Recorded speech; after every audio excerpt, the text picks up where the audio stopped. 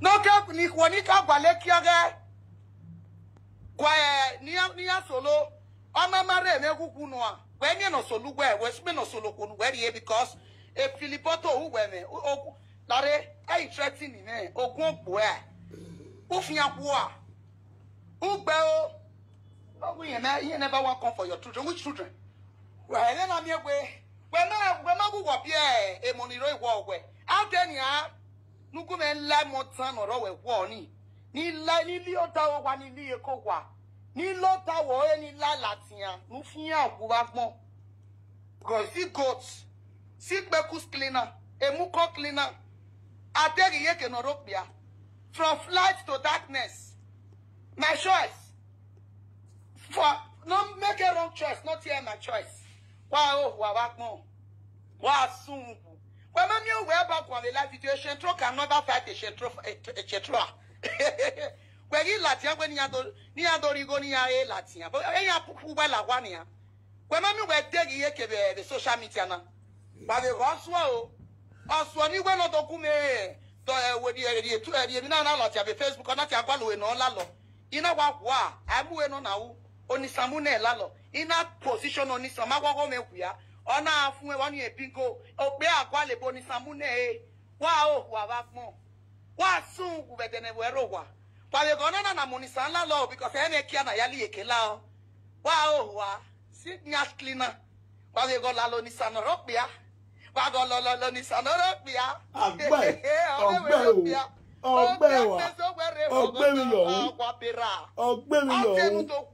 Ogbe problem wa gbomos wona.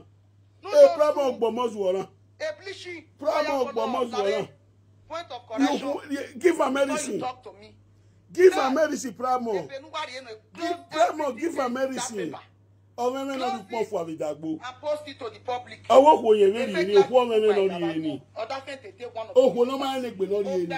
Pramo gbogo. Oko dano ri wa na me egbu ya no mu yo wa ni. Ije ni du po. Ije ni yagu. Ni yagu ni do fi ona we na. Ne ku emu. Oko ni me ma be na afise we go you we. Eyan wo da gun we gwan aso. Ah, gba be you a. Me si ye jo ai ni. Ma mi ye jo ai we. Me bu were ne. Ah, gba be you a. Thank God. I never agree for you. Ovio danyo diku no. Remove cloth in public. How can I Eti me rely ni. Eti me rely ni. Oh God. That female now. Oh no. When man you heard the day man dey pay my love. Wow, wow, heard the day man we get gbe. If ya ni like our nuka toast. Do you go toast? Eh ya wa give glory we thank God for it. How that say owo ke ti o me ya get ati na na. Iye gun bo kara we na. When you hear your married, they were Yagoriana and Waga, whatever no issue. This picture is old picture. Why you again no issue? If we they say. If we they say. Wow, mamma, your mama. He tell when he tell you. No, it's time I see me. He tell when you tell you, you are send of your Daniel. Oh, your Daniel no there. Oh, your Daniel no there. What tell you? Kakabo, oh, that cannot do anything for itself. Apart from fake life, I want to collect congratulations. They give me pepe, oh, who la la no, ya sorry, ni go kana. Oh, they don't be. Cannot take back. No, never Liriana, no more than no ya grandmother. A grandmother. A grandmother of four. No be a four husband. Grandmother, four grandchildren. Oh, we're not cool. Useless woman. She. Kukuru bale cool. Grandmother. You can't record any. Other fasting and on my back more. I have feeling quite away. He need a Facebook. You can't record your Daniel. You say, but the grandmother. No mujo wale. Grandmother. No kune. No ma muge marriage yo ure. No wo komu marriage. Oh, komu marriage o marriage go. Wa o wa gbo. O ko ni we la le sage we o mo gbogbo na. The only man. Esa okunwela le sage we omo bogbo na bono hin apopo e. People. Ogi aga no na mo tia fo agori ya na no mama na mawe marriage. Ogi gbeto no sage gwana be one ge. Where do they even go for? If na person married this lukutate woman where you call wife, will you be proud of the person? Will you be proud of the person? Mona share the video. I hear when dealing with his wife. That woman will know the shame when me teach her to fish was with fall for her head. That dirty for my local. I hear say they do video. I never watch the video. Now person send pramo for me now. Omozuo nebuemu odanyodiku ovi odanyodiku. Monkey way they drink. Monkey no wanyo. Monkey no wanyo nekwemu. We to where you wanna God forbid. I will not marry that. He said he married Boku where you God forbid. Here, so promotive here. Oh, no more period in when one. Oh, no more period in when one was one and get cargo one. A promotive, the go. We're getting them on Wakuya. I make a Lucy na Bejo. Now I get a style. Sit down, let me start one. Wow. Me we are cookwa. Kwa the Goriana no kwa the life it yo. Amu hega to kwa. Ogbe, promote. But Goriana, when you go they talk for life it yo, amu hega see kwa the corner. E muno posi, we ga beg from distance, muno post from his maps. Ije. Kwa the Goriana no kwa from distance. Oh, we munu potula lo. Oh, we munu potula lo. We munu potula lo. What do we are? Ogele we are women. Oh, yeah, no, go soon. Your wow. No, we are don't pay America. We walk the Bemita. Kakabo. Kakabo. Kakabo. No, mama. With that. I am a woman of my own. Kakabo. Ya marry mami when or yakba. The family no anybody do it in dating any manaka kwalo. Walking a promote. Oh, me no. Moki no wanyo. No spend 2 years ago wait the day without nothing to show. No. Oh, mami yo baba yakbebo. I can sack 100 people. They don't move. I mean, they do not condemn. Juliet Agbotano, oh, and Juliet Agbotano, oh, and also not be any queen. Juliet Agbotano be any queen. Oh, go away now. Oh, who never have to with one. Oh, who never have to battle. He battle in Vie Calekwa. He battle in Vie Calekwa, Philoqua. Oh, who were you? But who you are just a coward in the society.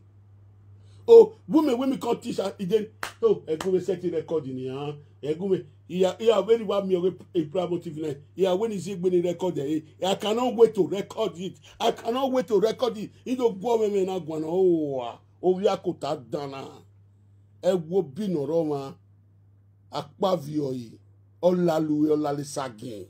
Oh, when we are Sagin. Oh, go Guanani. I saw what you know, you ragmo. Agbon ma we nwe la le sagen wu yi ejule tagbon tan e wa zuwo ejule tagbon te do ku no me wan no ke no ri we le because Ashawo is very dirty. Ashawo ni me do ma even address here negwa fi so laye ya o negwa ewi fun agbon be ye mo do ma even o na do fi se ewi fun ju won la do mo ewi fun ju hu oni mi ada agogun ma be ti me bisugbu wa kere dade. Il me bisouboua. Oh, donc on s'est fait vidéo dans la babana. Ode chiwo. Ode chi fien. Et vidéo pramotina. Fien 30 minutes nous sommes d'ailleurs faux babana. Ode chiwo. Et non vient avec no pas. Vient avec no pas. Vient avec ni bloga no pas. Wa le phone ba wa gia vidéo na. Wa gia me 30 minutes. Am your comment. Am comment for this on te bitter. Egwena ovio dayon dikuna nera defi gota be Zakagbo nera defi gota be Zakagbo ovio meme oga ero ma be je me weye ni erugwe ni wege on me Facebook na. Are you not ashamed of yourself? You cannot provide the father. Now you go come they talk to me. You dirty pig from gutter. Wabi you are.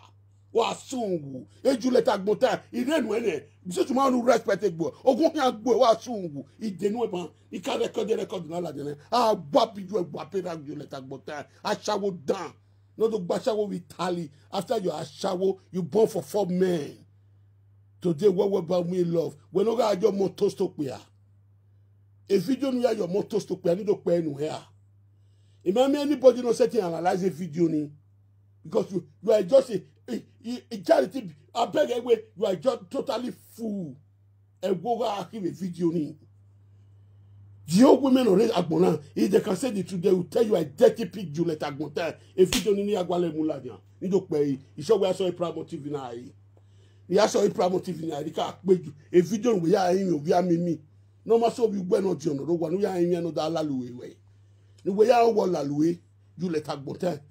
We are Deni Agwalo. Deni Agwalo do boy now. Marie joy, we see a joy. Total Yomonu Association of a King of Beshentro. A Shentro, they saga Shentro. Wow. Get this, not the Kakabo. We thank God, I not for at that time. Thank God, I not for at that time. Thank God, I not for at that time. Total washer, monopause washer. The only man that spent 2 years with 62 years old Atiti when he not make him, Atiti when he did rent of 700, he wash car. Mama mio impe real atiawo. Mama mio more real atiawo. We are no real webo no more atia webo. What do I have I say? Ufnya where I say when? Have you advised yourself, Gotiga? Have you advised yourself? The only man that beg to get pregnant for him to get document no matter what for Elena. Have you advised yourself? We advised everywhere we should go there. Well, you go on not take bet in where I show. Well, you go on now take Betty, Yamwerashi. I'll take Betty, Mwerashi. Ekbeti na ya muhera. Tamuejo. Wotowoto egbenana meke egbeniki egbedan awapera no ma meke egbedan egbime emono rewebo egbime yan we gbeda 5 egbu sedan wa kere okwo wi ya awon do wa ni egbu sedan okwo wi ya awon do egbu wa ni o ma we poverty yan wuyi o ma we poverty ya do tenegbo eyan we ni asise e wo me respect ni egbo ni o wa gbon you na respect egbo e imagu we kwa kere jadu magbe ne gbo eyegbe ya be do teni gbo eyan we ne ejuleta gbon tan agbon gbe ejuleta gbon tan ya do te secret ju e magbon ni ejuleta gbon tan ya do te secret ju e magbon ni asisu mo ni gbe igbo eyegbe ope ni ke wun age we nu wo wa ba gbon opono wa we webo opono do gba sawo we webo opono bi ni pe ne we be aguye jo egun a we aguye jo iye jo mama so we iye jo mama so we all that fu gwen wa gbadu ekinwe adiport ari owa na ni uma seti ya uma da voice ko yan won do ni ha uma da voice iye jo to ya ma wa ri adubo me iye jo ma oyi seti ya mo ona mo poda fun ko wari o pe no mu go yo won na amwere gbeno wa juleta gbon tan we no sun wu we no logo ma va no we keep be car ekwe mu gbo wi we no di o ma di omo zuwo o wi we no di o ma di omo zuwo nu na kan de wa nu da se ti ala lo we de kia no ya wu ni kia ni to eno yo kan wa ko ni e kia no ma bigo e kia no ma bigo o e kia no ba upo e ba be e kia na daru we we ka we mo do na fun enu egbe gbena do down eki meju leta gbotan e we kan mo gbogbo mo zo gbo me say ti be wu because we be ni pe nene abandon women when you live in the society you are condemned women even the people high or when you are condemned woman you can work on equally the video no ya to stop ya ni no ya ye we over here to stop ya Opo no bia ni me ma yo ovie to sto pe a. Opo no bia ni me no pa idagbe me. O ma yo ovie ya to sto pe a. But you we yo we ya to sto pe a. E ko emu we. E pa me ado pe video ni you wo. You don't have disgrace you ma gbon. Since you don't want to respect yourself. It takes the video na gi ye joy be gani. Iye joy ni ma we na gwi na ni ha. Ye joy send the egu me. Ye joy send the video na gu me ni agbo wo kana la wa. Amele ike nwuna re. Giari o wa you know. Social media. You know who you want to talk to. Only ye die be. Only ye fear pa.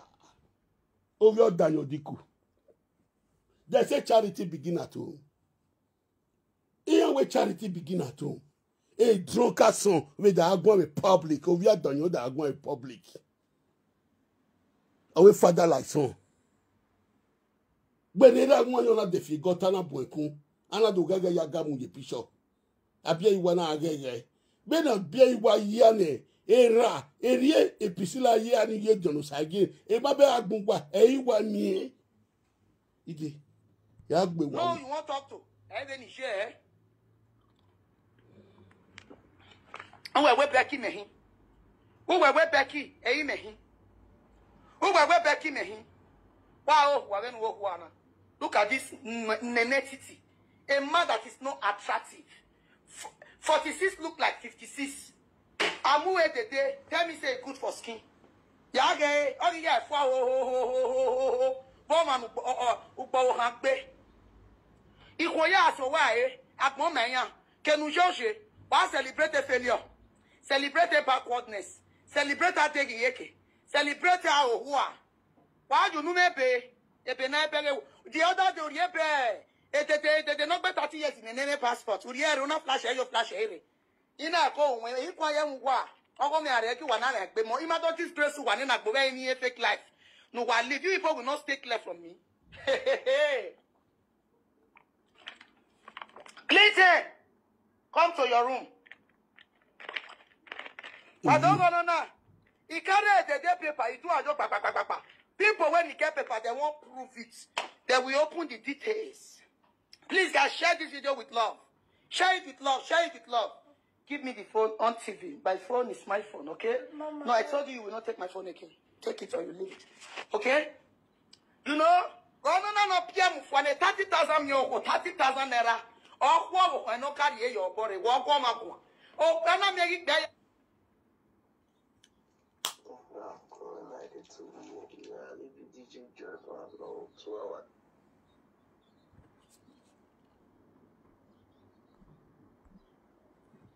I said, when we are with you, wow. One more go and work paper as a resident permit around. My brother, I go here. When we are call it, close all the details. Post it for the people to know that Tradmom is like. When we may attend it, they will take it. You have to defend me. Debunk this. That you are not living fake life. People is looking you as a honest person. You are a disgrace and a failure in social media. If I were you, if I were you, okay, I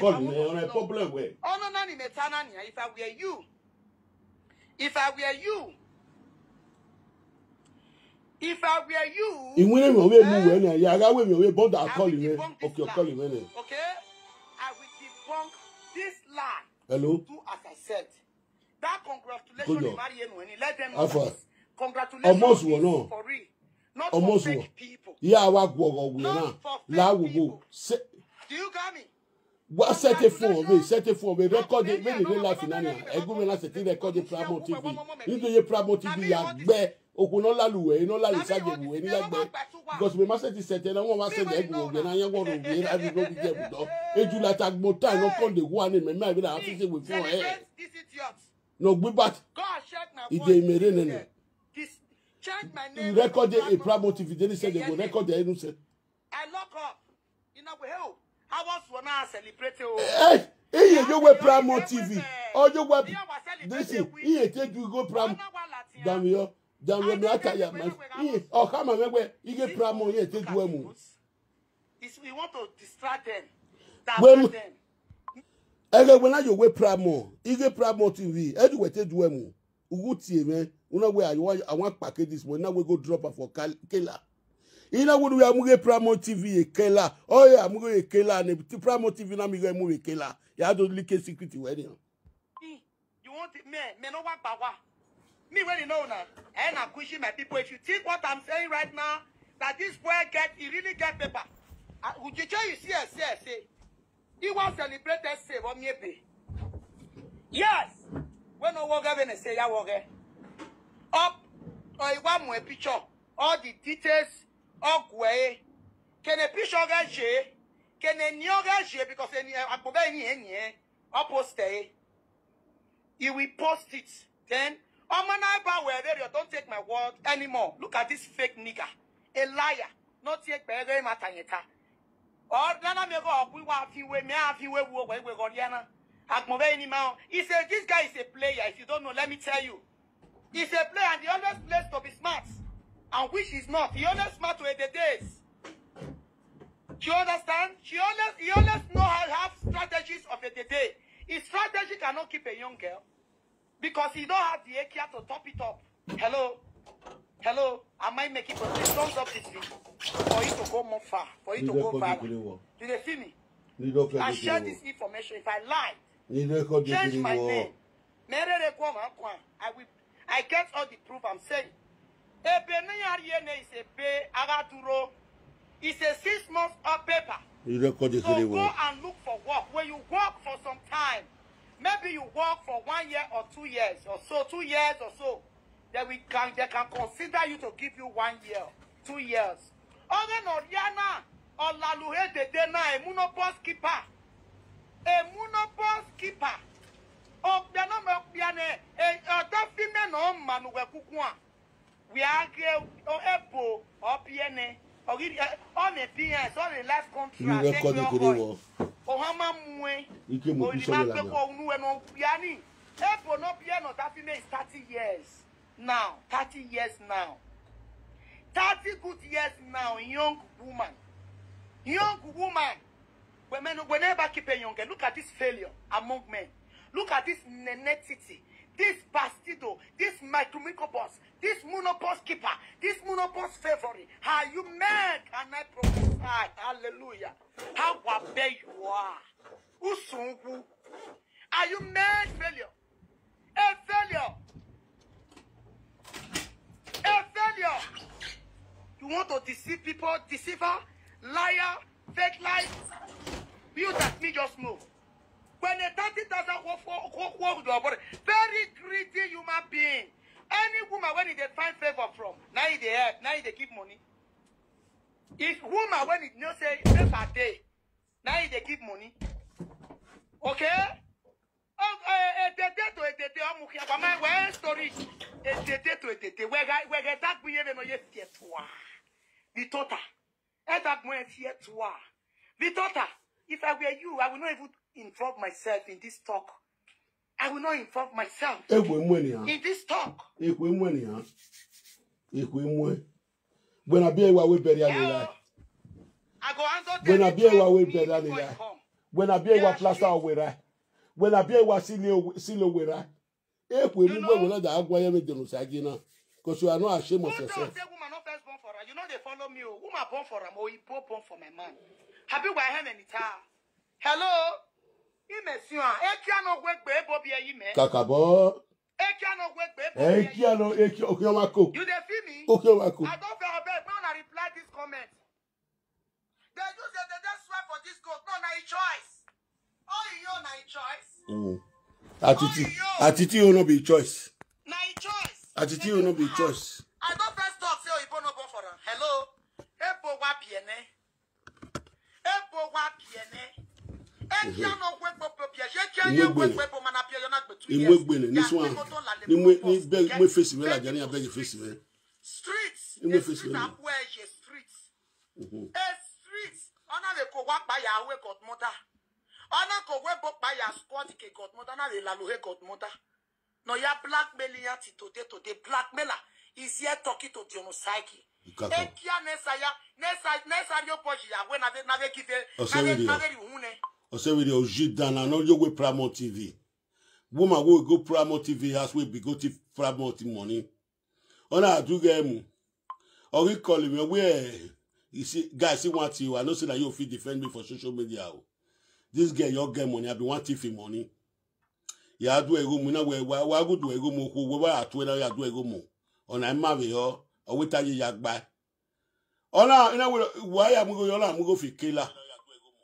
No ya am go fi kela ye promote fi kela. Ya do ke secret we. Ya do li ke secret we na ojo ba je wo na. Ovi odayan diku. Ni ra de fi got, ni ra de fi wa. Na bi e wala amura la dan wuwu wa. Ne kwe mu na we be agu ima oni gu egun kere dade wugun ye don matter don Osagie. Ima oni gu egun kere dade wugun ye matter don Osagie na woni age we. Mo a o wa gbon. Ni ka sho ene. Ni ka sho ene nu wo wa gbon. Oku agbon wo we ri wa ko no bi e pe nene.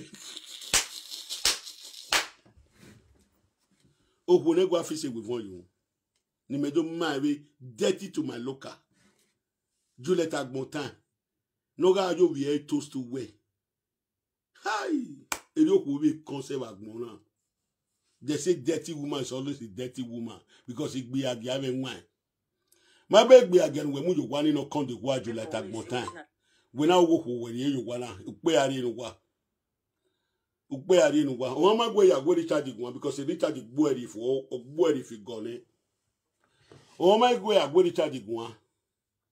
O my go ya go Richard Osagie Igwan. O we marriage no so go. A marriage no wo so go. E mega ri oku la jama se. Me me oku me like ya be me oku ni like na we the way marriage me. E ku e mu we. Ama me ada we, ama me kin we gbe tapolo yi. Ama me kin we na e on we mu. If you are we with your gagbe ya we marriage, God forbid.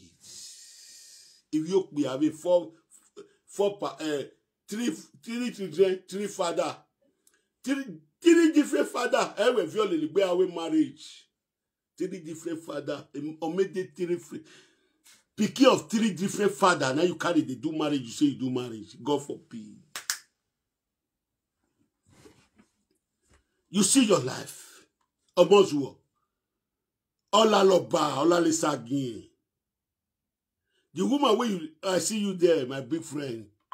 Oh, when we lala Osagie, oh my bobu we sinania. Then ni ruwe speakana. Ni ruwe speakana ni yak be yo e o. Ni gbere speakana ni yak be yo e wa ati mari. Wa ati mari. Ana ke we okpa fina where they invite me. Una invite me wa we okpa fina. Gumegwa. Talk to me now. What obuwe? Kakabo? This one I mean I support woman tell me John Osagie. Married do I go because he like John Osagie me. But always Frankie Noro we no lawa understand even. Lawo even it no save John Osagie. You don't see about John Osagie la dia to go on here. Ohoni. When you went down, no go any, no ya where he first us money. That will, let me tell you something. When you made that go, Osagie, you made that go. How? Oh, that will. When you are a man. Okay. If I don't like a woman, I cannot go for it. Once you go for a woman, you like the woman. You cannot come and give me an excuse as a man. When me may love you now. If we need to toast me, oh, Billy, me I love you. There are thousands. I don't like them. I don't go for them. Again, I will be my brother. The time when I do document, many of them help me. But today, I don't work for 1 year plus. I eat money now. I return their money to the women when they help me because I don't get which I think that they do. Osagie and I be bad person. I know so you be friends. Una yoko, my brother, Okono kuni ame thousands, no me millions. Bueno muga egbegbo. Bueno muga egbegbo. I'm just telling the truth.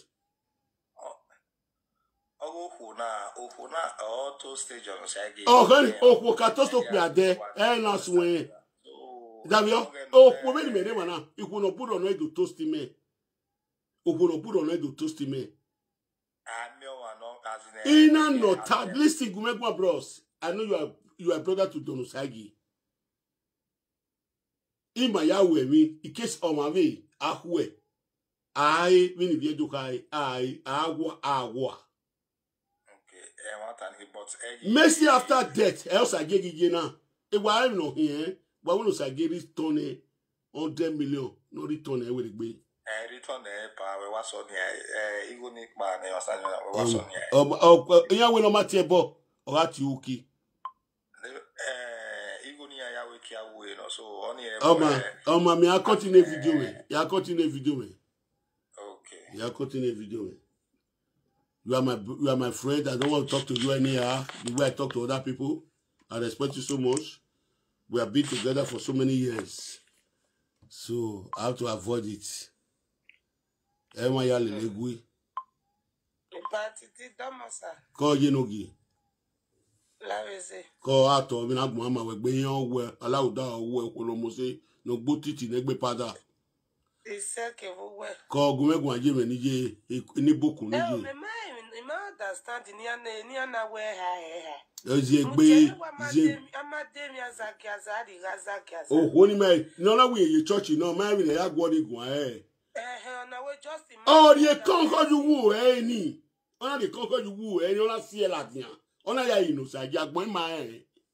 Kakabo, the woman normally only no. As your boy you way ya. As your boy you are the conquer your wood job with candy ye. No time only a fan, only a book when I go Canada. Me ni ami e benene Jones. I got in na Ophelia no. Koji. Wagwagwa. Almost one alone. Iya only a distracting me. Iya only a distracting me. You don't say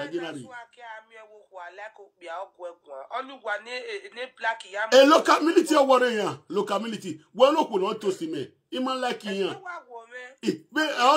I can imagine school mommy. I can imagine school mommy. Damn you. I can imagine school when no one toast me.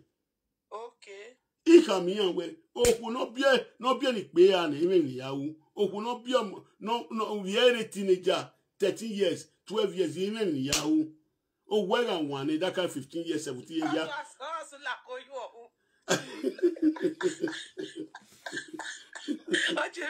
Atiti, I want a video panic come across the man wo obviously go mother okay a girlfriend your yako and the woman we let no go mother agboma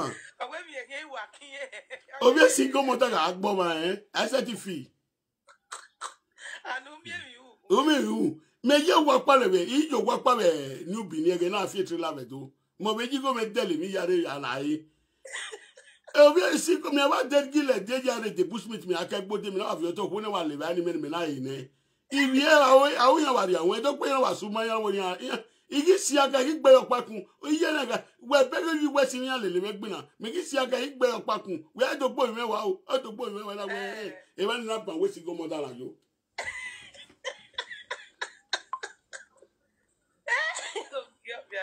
Okay, but the single mother no be me say 10 years of a man. Ah, no me say 10 years ni. Iye kwenu we no ha kon we. No me say 10 years ni. O ami we wa le ye fun we be de o ba we. O wa we. O wa we all this talk we mani pera I make na mo e ba yo. Ma sa we. Gbe se ke we ya we ni. Again we ya we ni we single mother wa do love at the save better. Atiti ayo get me love oga hope you we no ban ona hope you we no we wa bie ohun we wa bie no we wo ma ka bie no wa bie ohun no bie no we no o woni ya age ka to ipalo yan obe yiyan but ma be we single mother of bofo mo se mi pe no yan ri jealous ni ri yan we wa ru we bet we no we abere over to love the save Africa e ki we wa pe o emi pe ani go ri jealous yan jealous gbe Iye jolo si gbe mata wata ma wona ita wata. Okay, iku no re yan mege. Agua, if you see go moza. But my baby, your pa vitali with the rock, I can't go. Almost one. I can't fit to go walk penny. Oh, you are not my father. Yes. Oh, you are not my father. He was one, a wait down. You are not my father. You are not my dad. I don't know how many matter in your shock wait now. Wow. Oh, to Papa, you know where you're going. Even not one my way. Now, shower shopping. Who gave me out Atiti? Oh, see, but for you, I've been now. Here, you're so low. Here, you're going to see me. I went on Osagie. Oh, go back, but on Osagie. Hey, don't Osagie no ji. Man, Luta. Where will it are? Sick a microphone. Okay. A man on one. Oh, we need your book on. I just would lower it because man, Luta. Oh, we know your book. Oh, one. Atiti obowe. Oh, ye. Go, Baba. We Ovelo. are book on one. Imagine book up because imagine book friends with where. Shopping, no shower shop. Atiti, I don't know where no body has. I'll be the Hasa no body. Yeah, I'm going to put on. Akabo. Yes, Yeah, I'm going to put on. Osagie, when a very man on your do your fair, do say, or Mobonabia, the name. I'm going to move as up on Osagie. I'm moving as up on Osagie. Not he go for it, not here again. It's a sabotage, but I'm at the Gaza. I will say, Get my eye, Mudia, I will you. Kakabo. Oh, wow, am I have your way?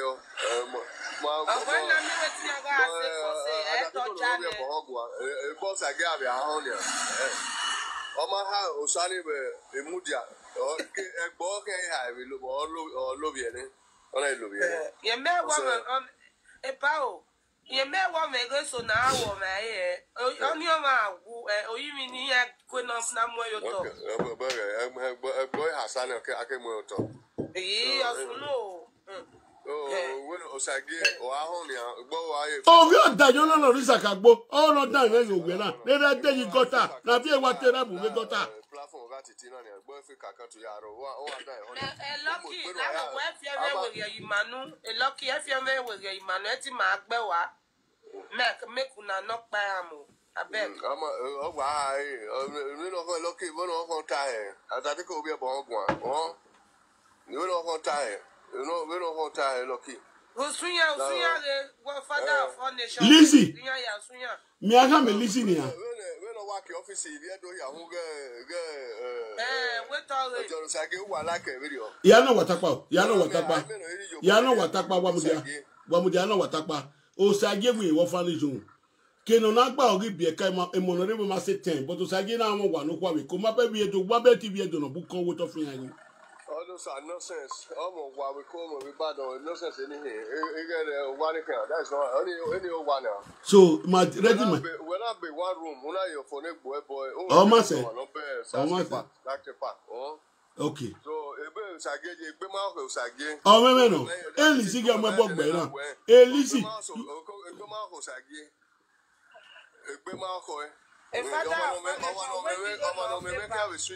I want to make a city mass of Osagie. When is it? I don't money why what? Oh, okay, Baba. Don't want. I mean, Omoro Gifa is our young. We do. We go to pay back. Hola. I'm with Yama, Uda. Even not Latin, I have one. Abi? I am telling or send him in a Yotuku or a son.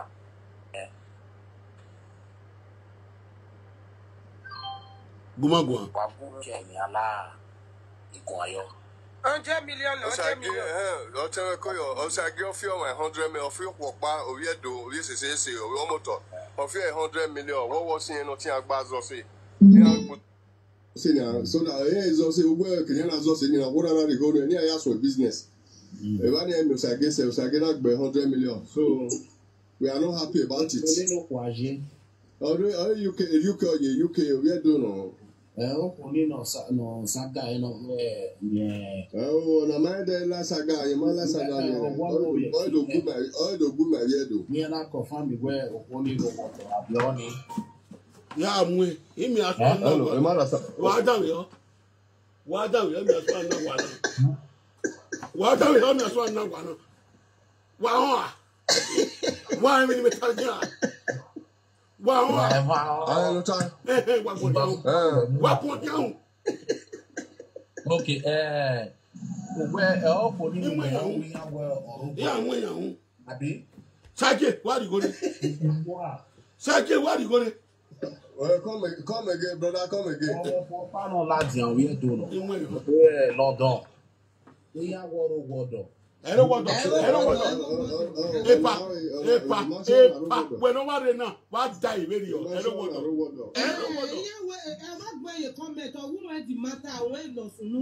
Oh, told you we don't know now. Oh, told you we don't know now. Why do die radio? Jenny,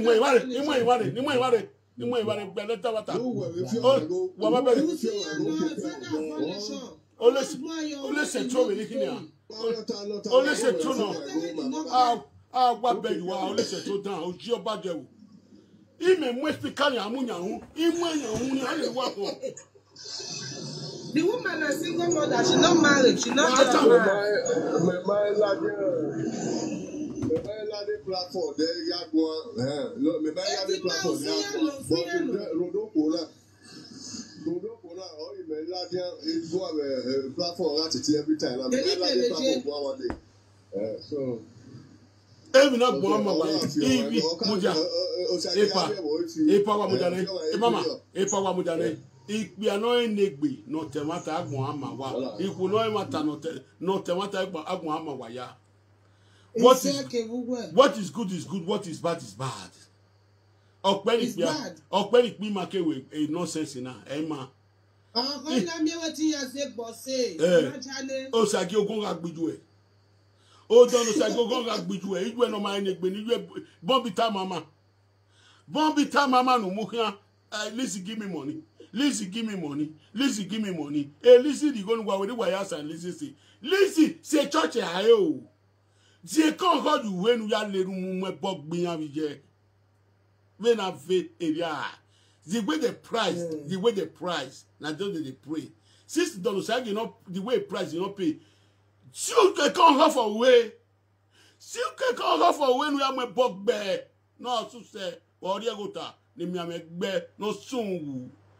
My bear almost one or my bear be where I'm my bug bear. I'm going to read attack a lot of you know. Abi ewa me bogbe.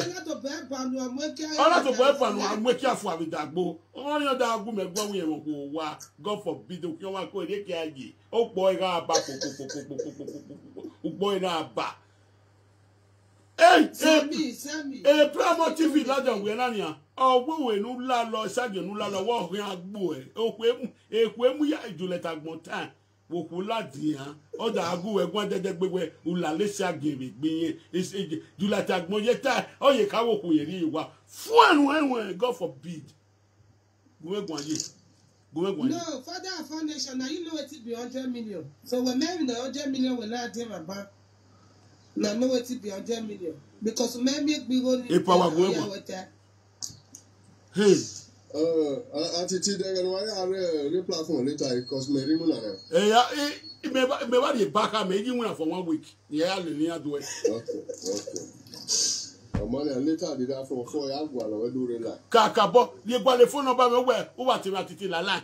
E wa ready. Even when have a period now. Till next week you can win am. Father foundation you stop this thing now. Stop this your comment. Maybe you get a canusha for what? Atiti, who were only there for 1 week. You are here back. Now, Atiti, the speaker when you're on the echo. Oh, my, you know. Who were there? Who were there?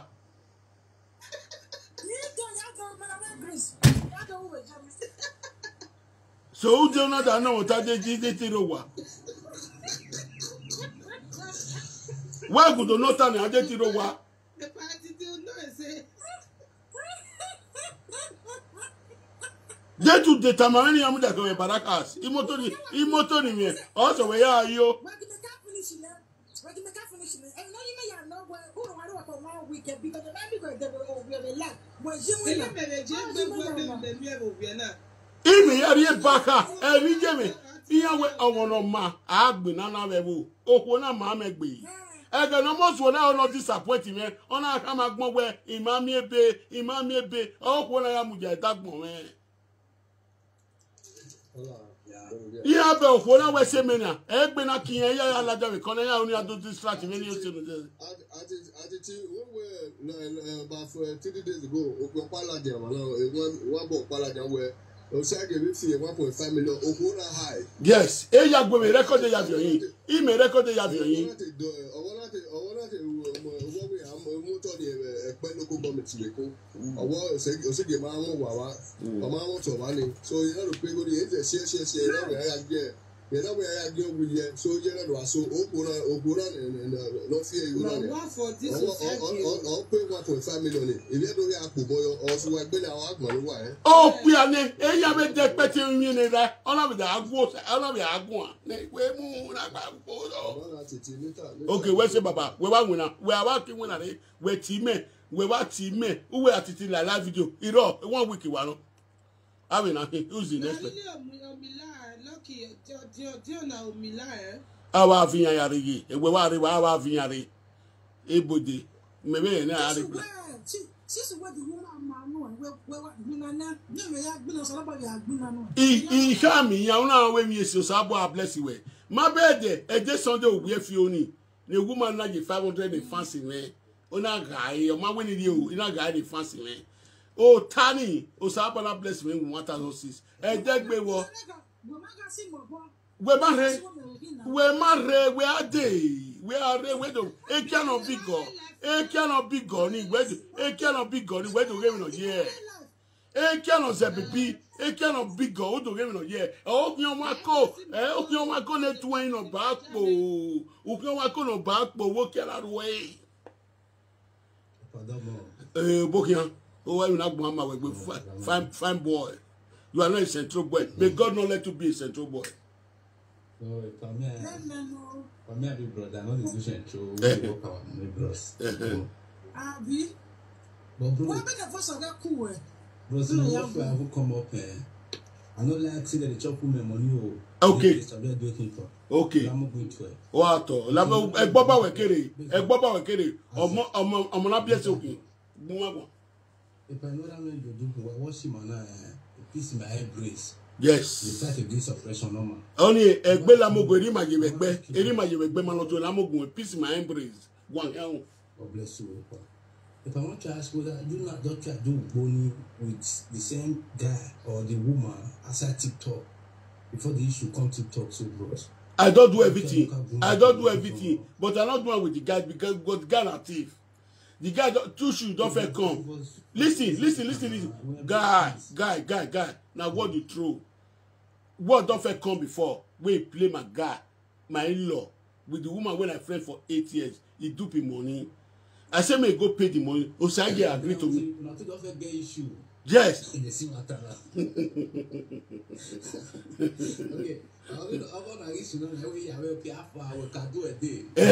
mean, Osagie they run for me since then. So Osagie, wait,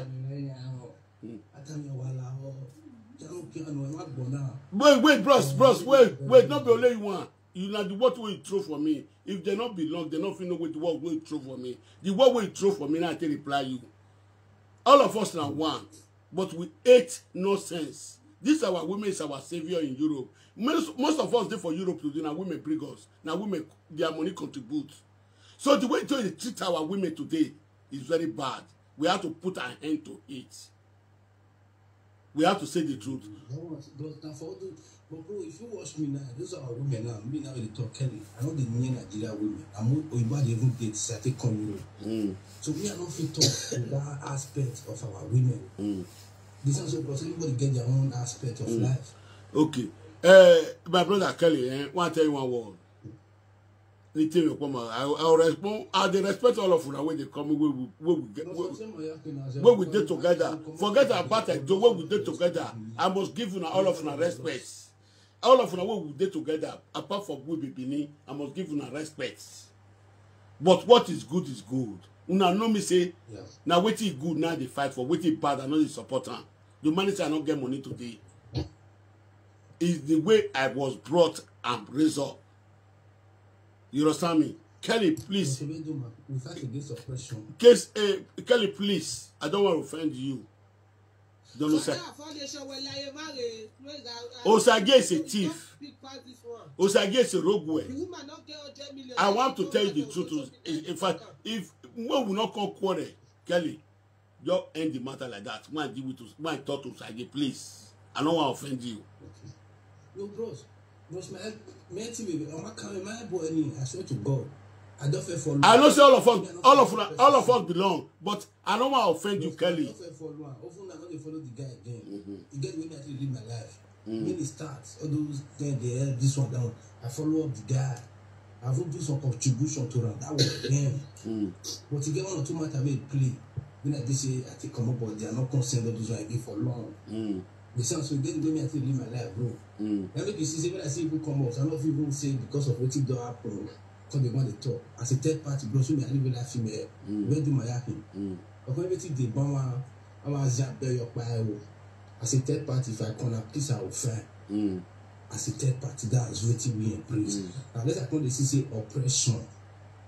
I don't care if you be black, you the oppress white for my friend, bros. I've done that white fight you. That's true. And human race I embrace. Sammy, we were wasted time. But it's a committee. We were listen, so bros. Bros, since we go, we work out with the zone there. And those are over and we jail and every women I hear me. I don't feel follow and do bony this time again. I don't feel follow and do one. I don't feel follow and do. I not agree to my demand. So this time, yeah, bet in me.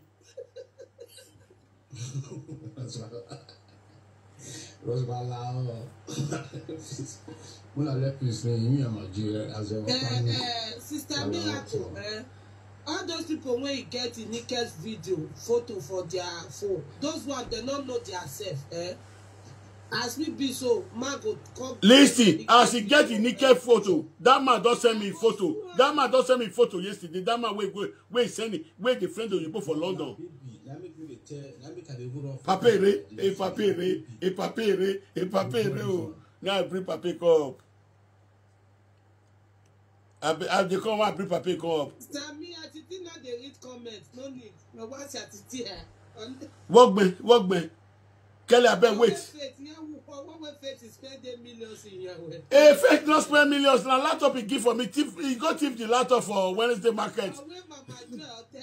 That I say Mama Joy. They fake he had laptop we were kenu bini. Ona mugumela return it back. Ina we move. Our day ticket we do go. Ina we who Tony Black, you say audio pass una lazy Atiti. Oh, who were what call the war. Hey, gango de los Agino. Gango de los Agino. Gango de los Agino. Why worry? Was he about why is he? Wagekeli Gua, now we do fucking up. Now we fucking up. Now we are live alive. We Kelly talk to me. But soon we are going here. I get much regard for you, not senior my people. Because imagine to a tila trying to go in the same female one. Meaning those idea, confessing ever, you not feel do the call. This issue, all those kind of issues, you not feel put peace. Because I feel as a panel. Even the boss again, all color the time I apologize when in Yaka we display they do not many. They will conflict them together. Bro, so this one top now. You this pay, maybe they jam big day. Only carry everything what can document country. Yeah. What's everything day? I tell you, man, man, you my hair money. Even the guy now what make sense. Oh, Papa Yak, oh, Papa Yak, we know what say. Where would we get going? What get going? Just make an arrangement in Nigeria arrest the family where in Nigeria. Kaka, boy, the Agualian. Oh, woman, have car. Oh, woman, have a car.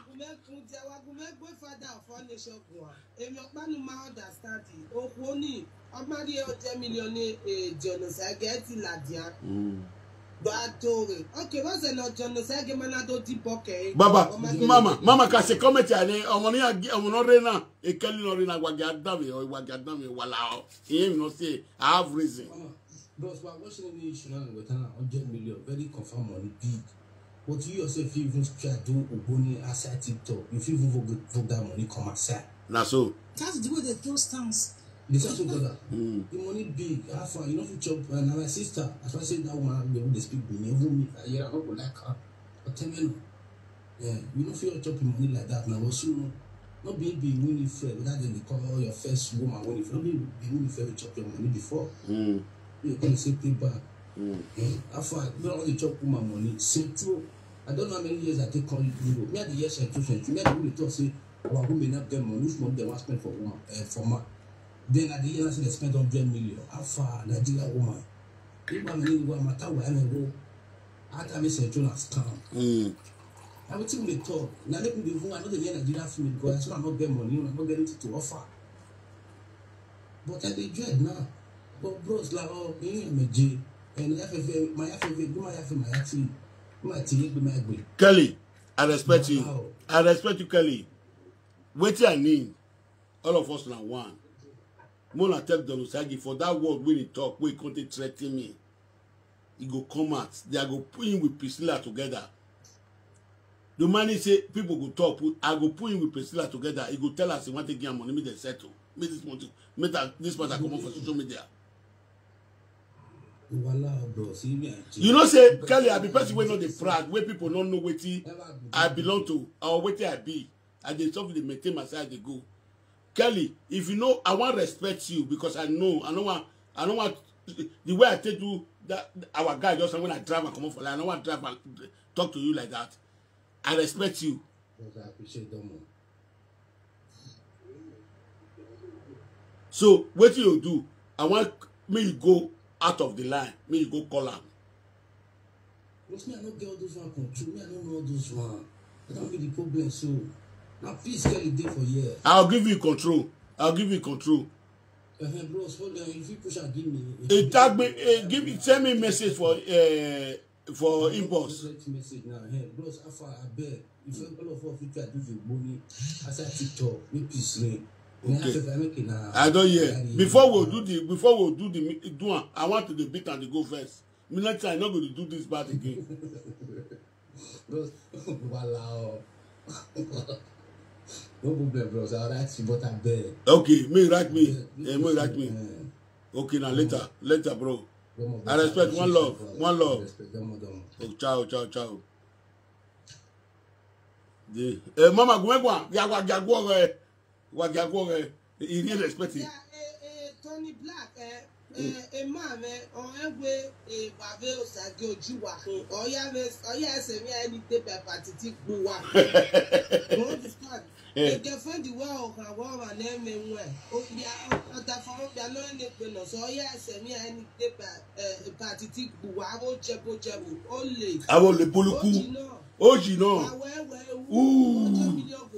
Yeah. I will say puppies. They know we are father of our nation. What would they do? Where my baby, Mama, where my baby,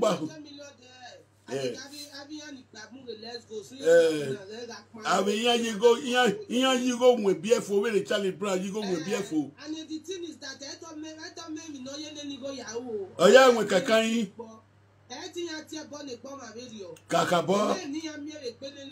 Kakabo, Ebonoya wo tesan, omu ya Ebonoya wo tesan.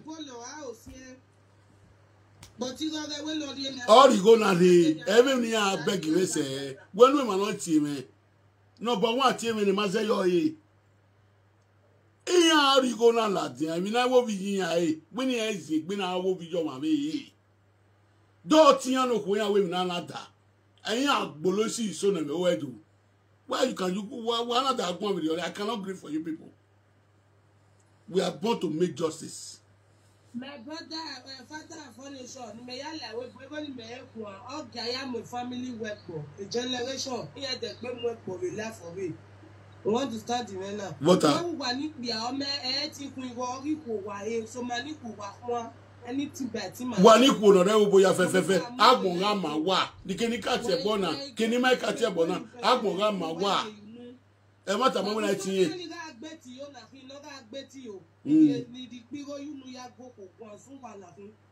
ikuno re obo oga wa hin awe gbe agano re social media we na bi join no gbe wen na yi na o ma gi atia obo ikuno re obo opo wa hin gba mi ma ni pe afani amata mo na tie no yuji ne gbe ari yuji ne Osagie ogo ga gbiju e iyu asun iyu no ji iyu no bombita mama almost ne da dey gota na bi we ya tell the woman is saying the truth. If she's not saying the truth, she won't come out of social media platform to be saying those kind of word. You understand? Person no you can come and call the life for person here now say they owe 100 million. Now business first say they friend each other now friend the and I give you and that should not be the same. I borrow you. You understand? I know my brother we're no work out there. You where they work. I know they work, but money like they get, it go feed your generation. I'm moving, let's go. When he came and love vow hold your baby yo be ya sanu be ya father of all central who you you see now woman we get husband for house like this he husband say me join Atiti beat there don't go green me owo jiyan hin o pe no enegbo o mare agbonga my we agbonga my water for your information in that appear no iwa winner ayoko no bogbe so to tell nonsense agbonga mada for we maybe 100 million equivalent to how much 80,000 euro we maybe for like bigoni that woman cannot just come out on social media and lie and begin to lie. A Christian woman. Maybe so we are cars here. We work with Osagie me one, Erebo me one, not in any hurry. Obiega the man one, only is Olaja. I'm a Demiazag. Why Mama Mujane una dey hear wetin we dey talk cause here we am meta e na mu speaker la dia ya amanya hu Osagie wa bugore o me ya gbon logo we Osagie ona here the egman na we central me here deviate away from evil. Many of our women today when man they marry they not dey get happiness for the man house. The money where they work, where they gather, where they want to be somebody for life, where they go get, with the same man where they love, the family, they don't use them for other men. If they come there for another man's house, they know the feel they stay. Now it make many women go born for 3 men. Many women go born for 3 men today. I don't calculate the whole Yoruba because it the cause problem. Now where the Oga Pata of Central, it don't fall for my hands. Tajo Morogi, and Maleke, and the rest. I see Maleke, they come and that they say, if you call Nigeria, if you Maleke, you are a thief. And no one come for you, what bear you are Maleke. If you come to the worst, he do what American. Iya do wa eti arrest iya de wa American. American is a lower place in Spain. I mean with 60,000 euro there iya rewa. Iye da mu flower man awu ya mu we mortuary wa. Iye da mu flower me. As anybody in Spain American one chip say ya devil do ya rewa. In Nigeria kama me na lewo. In Nigeria kama megele megepa. Meje gbe pariwo baby ni. Omo me lo sa ba bless me say. Me ri ewo ni. E mata wata mu wa. But e mata no reme ya time wa fi with me down. Our men they are told if a many man of booking in a bon wa. No, they will not saving. Iye gbo wan wa nu de mi no ma se mi. Iye fi o my go nu de why you people are so wicked? E wa no ku go na. No ku genu money iye wusi ama we no ku go down. And what shall it profit a man to gain the whole world and loses his soul? You can gain the whole world today, you will lose your soul tomorrow like foul. Why can't you deviate from evil? Mama, go here. Go here, Mama. Osagie puppies, Tony Black. When not say no man a woman well not to tell matter because of power Osagie. Understand? So don't look me like I'm a jobless woman. Never. My man leave me come and join a party to fight you. Mama, no man way. No man way. Okay, go work one here. Bunch of criminals. Oh, working Awoji. Well, Jebo. You go back here. I'm a tell me as a Gaza. You so man, you go give me Morocco me adi right now. Where I say GRO, e gene no me GRO say. Ogola ro go agba. No ma bi say why we no why have here. So amu let's go. No ma bi say why we no why have here. Abi tu onu love lave. Oh love lave de. Oje ogbiyan, Central boys, Central men. Iya fi osi so ne. We egwa. Then wa so la de gani. Wa here. Iya we egwa. Working 100 million on a business money. Oh yeah, what we love money, you know. Sister Miracle, Central support. You don't see profile alone. I love even go view one. If you see her, he ain't katu, he ain't bleach. Fabian Louis, best of the same feather. No. God, you know, give. He didn't go here, can you get the next person, you want to talk? If you want to talk now, we're not moving. I need talk. If you don't want to talk, if you want, you want to give buy. Hello. You might go on if you Avena, a poppy so dollars again. The boy like what I say, VA. VA, my people are good morning. Wait till make me call here this morning. Before I come to talk. You know, say some people will not get shame. They not get shame. When they try to mitigate Atiti, they don't know say Atiti that the best. Una see her for this live video. If any woman they will say I don't chop him on me comment. When I even do my paper documents, women will bring money for me. Make them come out today. I return their money to them. Only the money will remain one return today. It's 3,500. It's 3,500. I go return them because wait, I take it when they give me the money. Many of these women tell me say they want friend me, they love me. I know say they not be my. I not go school. I don't know how to read.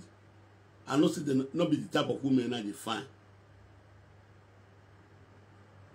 I get woman when I friend for 8 years now. Jehovah Witness because me not need doctor. Now what did the cause problem for us?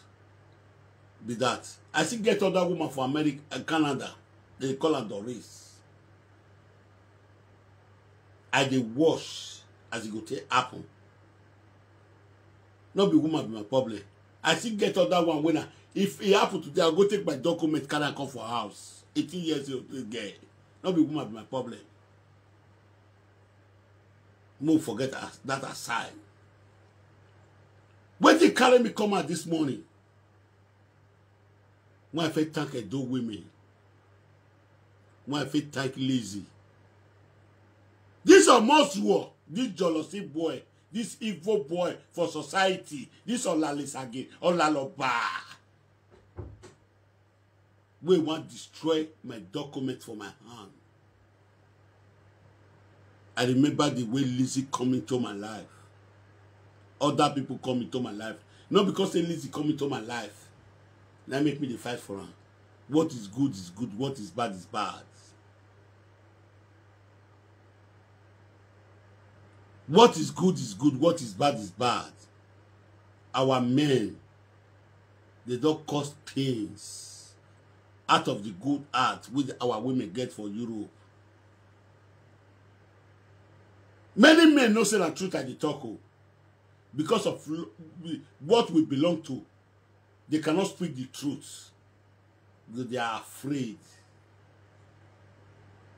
I cannot afraid of man of my caliber. In our dialect, when I book I cannot afraid of them. I will surely tell them the truth. I will surely tell them the truth to deviate away from evil. In any what you belong to, because of little thing. When Orewa look weird, because of little to bomb if you know must say me. But Orion today, you don't have rest of mind. Or second, why I have rest of mind? You walk where was there? Or second, why I have rest of mind? When me matter. I give all the problem. If I no favor, then you bomb so because Orion wine, Osabana you go your way. If we no favor, then you bomb so Orion wine, Osabana you say away. But was it when I feel with you do what? Why do you want to change? Wait till make me dead here this morning now because of this Osagie. Osagie. Man, we know the shame we need care for public. Only that alone. If me need care for public today, woman when I get married for his house. When I say I want marry, if we get like that with that money, you know, not see my market with the way they have for corner. A picture of Paris Muyewa, I give me a picture of Muyewa because it will way. I cannot have a Christmas at home. Where I'm up piano man wa. No banwari pon Eta leg bi na oba gege banwari pon o we no wa yan o banwari pon fo wa. Omozuo Osagie, your wife, your former wife, Pramo TV, your ex-wife, a wife you are here because he wanted to plan a good life for you. We know the women that is good in the society. He wanted to plan a good life for you because you were me, you will when you are the bio. Before Abia welcome to your life, Primo TV was there. He wanted to plan a good life for you. Because you are a drunkard. I must tell you the truth today.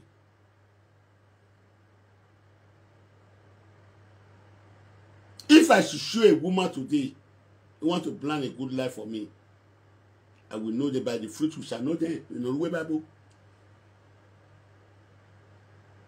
Because you are alcoholism.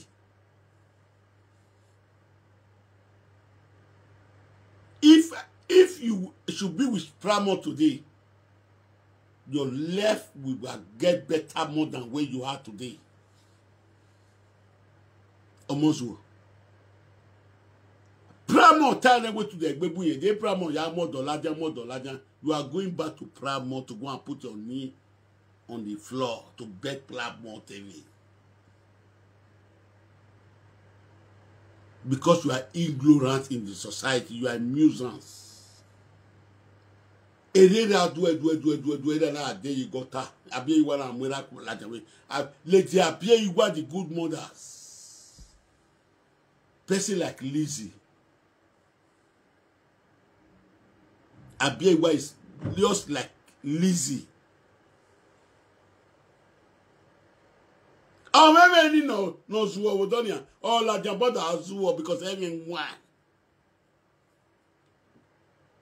As I'm speaking now, my platform is not big, but listening people is watching me from far distance. They know what I'm saying in online, but when many got to like Japan, and you will attack. When I hear a bit of back.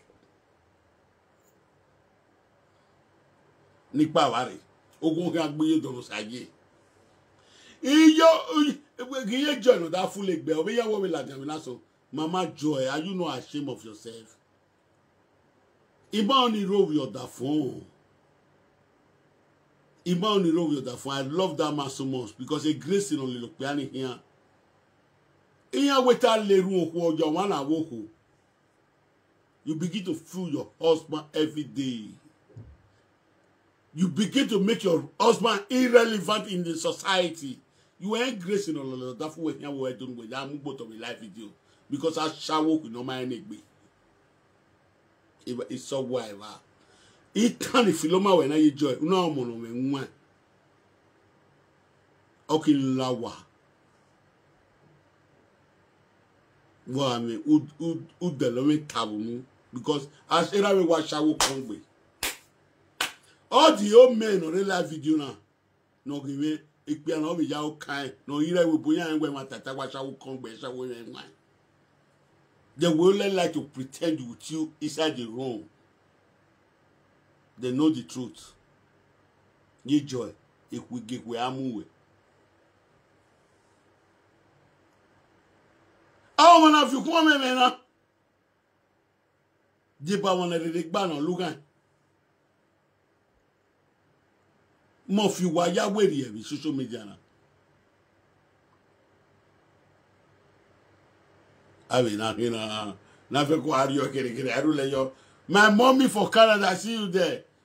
You got to tell when there. Why we English call man? You got to tell when there. Anna, the boiler Diana Berry. The boiler Diana Berry. I wait on Osagie to 1 million. 1 million. Why I tell you then you go and make water. Don't Osagie do a go 70,000 euro a go. In my yagagbe, all of the fight for her. You know, say we with the thought truth, so now we people they look say be bad person. They say Mama Joy say I chop Joy Faith 100 million. Faith even 100 million. If a woman can transfer money to my account, I know say, I tell her say, I know the family of the woman. Say, you go now to transfer your account now. And I have friends so why? If not some men, they go kill that money. But I have friends so why? Faith, if Faith one contact you go tell you say, since when they work out, now Atiti be the best man when you don't come across. Because of vaccination. Not be the type of woman when I want friend. Awa. Not be the type of woman when I want dates. The man shall not go to school. He transfer money to my account when he carry Osusu. I need a quiet woman that not make noise. Who will not making noise. That's what I need in my life. I will listen, may listen who will not making noise. I can listen to who will not making noise. Yeah, listening in nota. Than for me to listen for who will making noise.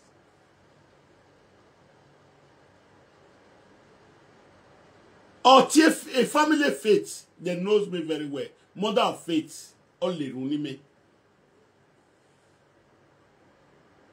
I'm not here to come and spoil faith. I'm not here to commonize it. Or we will not sit in Mugo in my account with Nigeria. You know, so I'm transferring going on. You know, your team no clear. You know, your offense so why ni Bonnie yet ni yet G. If it ya won wa we do won no says. I know because of that wet when I follow one. It's not the type of woman I want to friend in my life. I want to go there, but when go, my fee. Here we make baga woman, o give her one. Iye join na ga tali tata to do the kema ni gbe altar. A video no win that send egg me, but na be beg him no. He might damn him no tao. He might damn your butt. He wouldn't want feel gear. We know they listen to video before we the truth to person.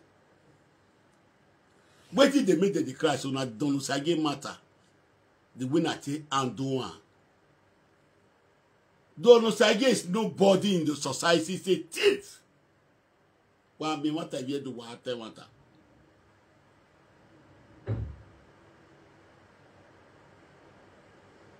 He said the sissy na old woman. Sissy na old woman. Not be woman transfer money for my account. Woman will get almost 6 hours. And then the dog so fetch the B hotel. I rejected a bad ticket in the commerce. I said I don't go with that you can do. You're a beg for her. You're the way they beg for her.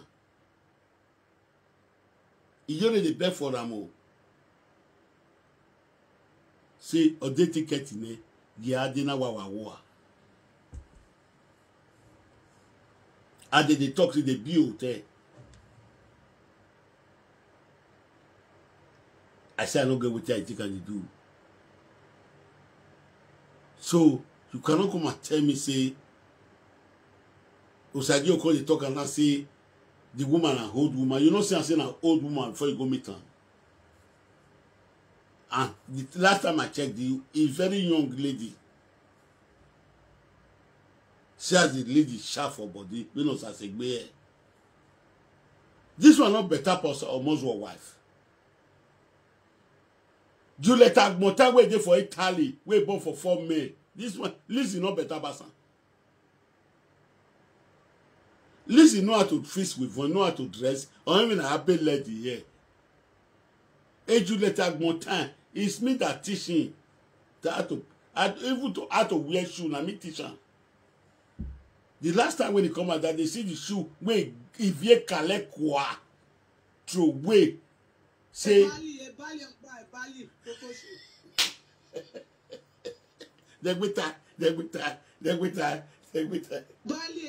cocoa shoe.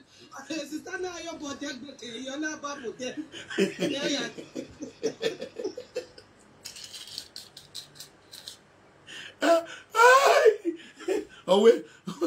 Owe balugba e bali du leta gbote. Una yo bo ba bote. O hori wa wewe bu. Yan ga gie we. Ona yo bote gbe ke. Ne bani.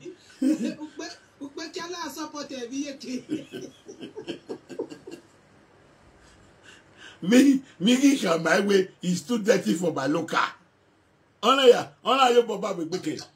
Iba sa di vie kale ko agba ko a. Ni vie kale ko la we bu. O mai. If iba sa di vie kale ko agba filo ko a. Woda la we bu. E o han ya vie yo we. Ona yo bo de gbe ke yi. Ona yo bo de gbe ke yi. Ona yo bo de gbe ke yi. Uwa ya uwa.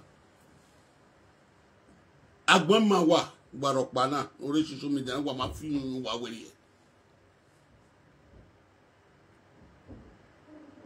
So you people who come and preach to me today when me are in church, when I tell matter I don't know what, all of you are 419. It cannot be possible. So Don Osagie, people have been calling me. In going via Vason. Because I'm used to my phone. I cannot put my phone in talent. Or you know that in that inconvenience. Or see it. Anything go in the amu why equal a book flat in a village. But when you are used to eat talent, people must call you. Or you need a phone are ringing, everyone phone is silent. Everyone phone is silent. People have been calling me Don Osagie to leave you. I told them I will not leave you. I speak with one of my mother yesterday, one of my love yesterday, one of my girlfriend yesterday. He said, Prophet, I know you say if you talk for matter 3 times, 4 times, you go rest. In this case, I will not rest. You are evil, Don Osagie, in the society people do not know. You are a destroyer. You cause pains into our sister's body. Not be man come at yesterday. Man, I come at yesterday, can't tell us, say, you do toast the wife, you say, me go hotel. You don't see many men for this Europe, both Nigeria. Many men, their wife, they call me, they will not say their wife, they call me. Sometimes they're done with their wife. You'll see the way I think they give them encouragements. The way their home will take move. Because I made a mistake. Me and my wife made a mistake. I don't want other people that has couple to make a mistake. My yoga, when I get before,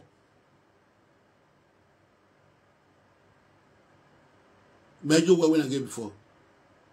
Ask me with my yoga they talk. Ask me with your husband they flow. Ask me with your husband they talk. With this, I'm a power way. Oh, what is that? Because he know I'm not evil. He know I'm a man that make him home to happy.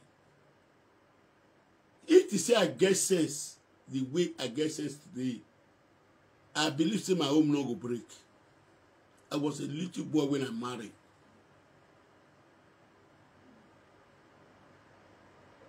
I was a little boy. I could give woman belly. So let us forget about that side. So Don Osagie, almost now because of you make me come out. I know say all of you want to distract me. Now me they give you a viewer. Mama Joy don't look and say you know they get viewer again. Say that the thing want to get viewer. I know all of them are statistic. Both the one way they create all of them. Both the one way say they get orphanage, now me they give them viewer. If God they talk of my matter, people go watch. And people they look their stupidness. People they watch their stupidness. They don't know say people they watch their stupidness. Say people like us. We not few for the society. Since when I come this social media, for one, if I for that boss, I for that boss if I want to take people money rich. You don't see my brother MTN for my village. Mama I go more and come, Mama I go more and ask that question. Anytime where MTN coming, Mama I go they with me for line. If they give me an account where the matter they hurt me put money, I say, bros, relax. If the matter don't finish, you put money for my account. When the matter finish, we don't return the land. I send message to MTN. He not receive my account. He not put money for my account today. He they run for me today, the best of me. You know, I know say I be genuine person. If I feel call and I say, where you go in my account here? You don't go pick all the shame. But all the rest presenters, he give all of them money. All of them receive the money.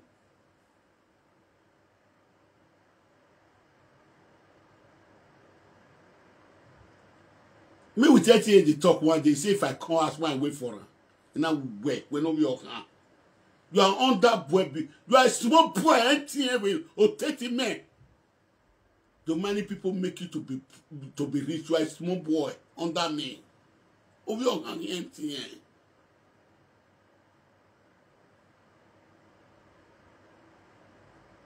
The one when we seen on with MTN and the drag age. Or they want to tear what TN one not. When I did for my village, villain that team, a villain. If you don't know me, go ask Mama Igbe, waiting for our house. I don't take the money. Mama go come the quarrel with me at last. If I can know I go, go, I can know I go, now we set it. But the time when he has everybody accounts, the old presenter. So they will give 1 million. So they will give 500. But I not received, I not give account. When the matter don't finish, I see they don't return Obama land. Now I give account. We want me say, oh, where are the 10 naira your bank? 10 naira, mommy empty today.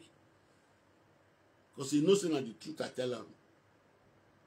I see ATM machine where they come out yesterday, they talk, say, if you wait to concern both job, we not concern MTM machine. We ask it even Boba. Can you swear the juju of a bar? You that I know. You that evil were in MTM machine. You are just pretend to deceive the world. You cannot deceive me. We are brought up of the same village. People in that village, they are talking to me. MTM machine. He knows my family very much. You can go and do anything you want to do, but I must surely tell you the truth. Only the foolish people will bolly the way. Only the foolish people. When I get the movie, I will like Kokonike up will bolly the way. Person like me, moi, Prophet Atiti, I cannot clap for you NTM machine. So let us forget about that side. So Don Osagie Ujoba Jewo Atakpalakpa no gyoji. I not be man with the clap and follow like my mate.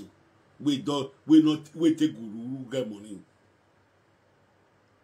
People they worship MTM. I cannot worship him because I know he's a thief. Oh, you know. No belong one. No that no claim me innocent in the now. Me say dik bo boli lo wan dan. Awo dag ma. You can go to places to go and praise people. We are to go now one go working. But for me, Atiti, God forbid. God forbid. You can only bring people to art to near Dion where MTM machine. We are Vima Ladian. Uri go near Dion way. But for me, no. I must surely tell you the truth. Think when you deviate from that truth, you deviate from evil. Before I begin to respect you. Before I begin to clap for you. Because all those people are hungry people. They are not satisfied with what they have. If you they contented, they need more. The way my father trained me up.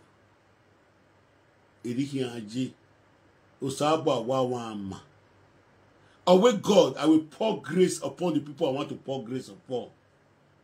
Not with 419. No, it's to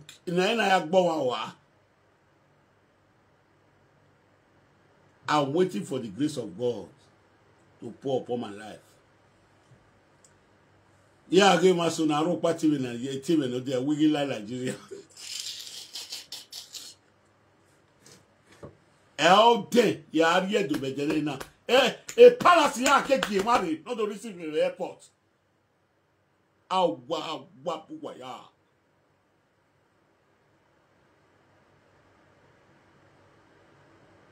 A place number of Garo Wabegi Royal House. I can't bring you. Oh, wow. How dare you people? I might be illiterate. I might be one who don't know how to read. So let us forget about that side. Don Osagie, la de wala wabe you are. Almost I don't have time for you and Mama Joy and the rest people for now. Anytime Yahweh me see, Ewa Yahweh are involved because of the truth people are saying in the world. Because even we are begging, because what you not see, Una go want una come take una own rubber. Now that I understand you people, I will abandon you people on corner to be making noise. Are you people hearing me? Now that I understand you people, I will leave you people on corner. You people will be making noise. For now, Don Osagie, the highway robber, Atakpara Panoguji, Oji Boloku, Ije Guma Guakere, really again one where we are going, Mokpa, Egerewa. Hello? Hello? Hello?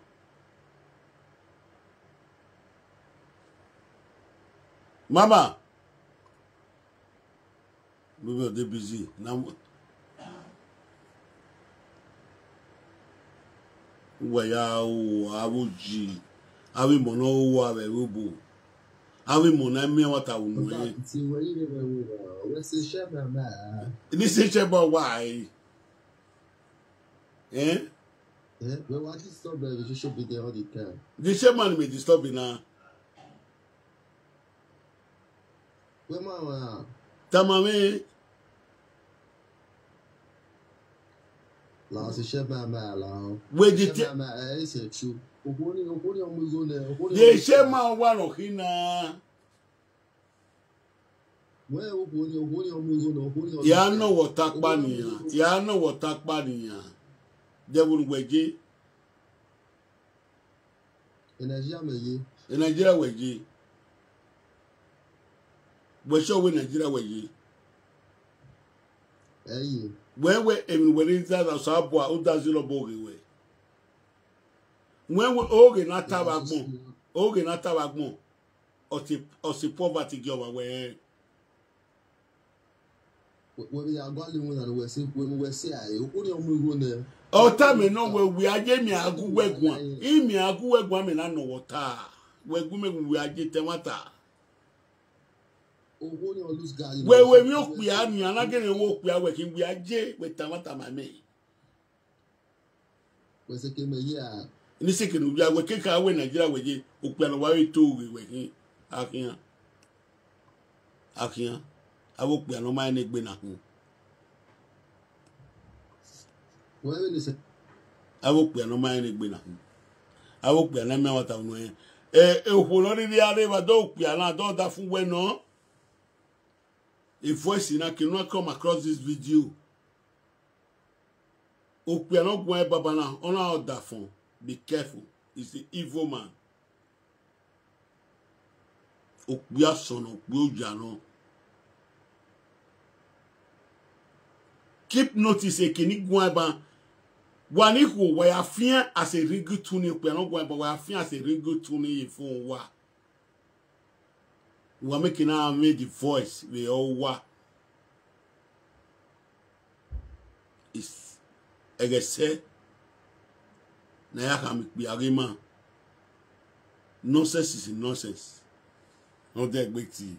Not damn your head. Not damn your head. Big tea. Ya mwe. Ya bonka wa ya. Hello, gumekwa.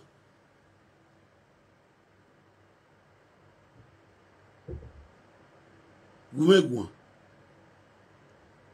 Amagwa. Omagwa igwa. Everybody going cooking area. You see, I give away my mom. I want to describe it to the world. Uma ni mwe wari. Ni mwe wari.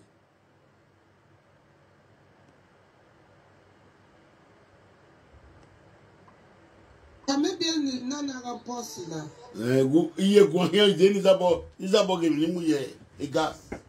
Go here o.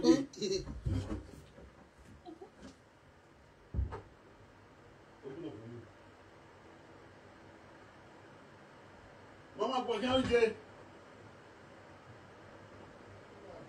Tony Black, Osagie puppies. If you check her when are you be the woman of the house?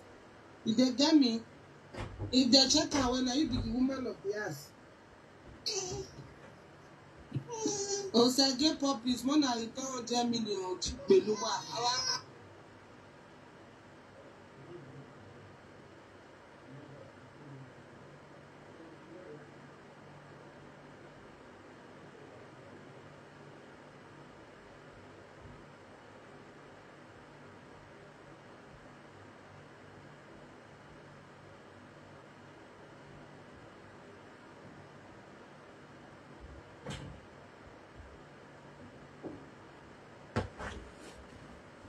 Yes.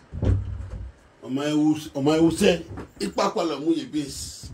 Ipapalo re Nigeria, amugo we Nigeria we Nigeria. Ani.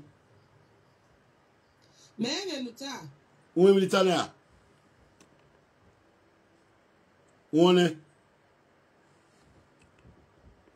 Ifu me ro pagi ma. Hello?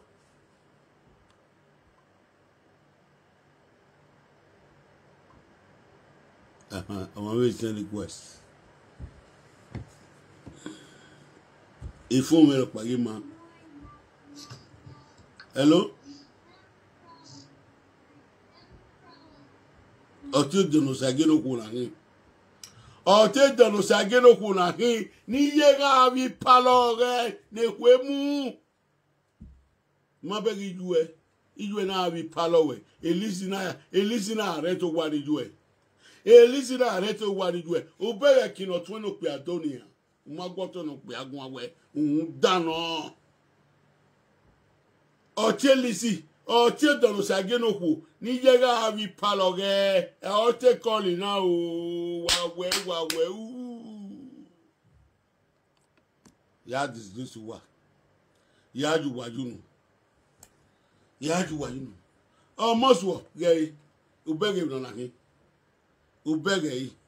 Ubege secret no ba no re wanana. Dori o wela jawe yana. Ime gie ma we o mi gie ma we. Wa. When ari Sunday paper la re nu. Sunday paper we da agume gwa we no la luwe. We no la le sagi. We no con de gwa. O yawa gege munu ye sagi. Wow. Damye Pramo TV. What with that one damye? Ide. Hello. Am I dreaming?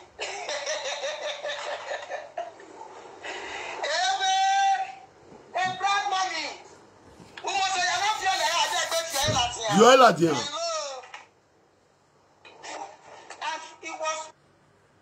Juliet Agbotin. Okini kuiramuwe. Because era we kwe mu ashawo ekwe mu gbe agya. Juliet Agbotin mama Kevin.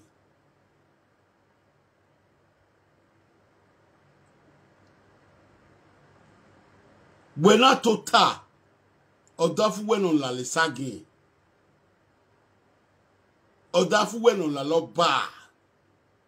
No banu amwe kiafua.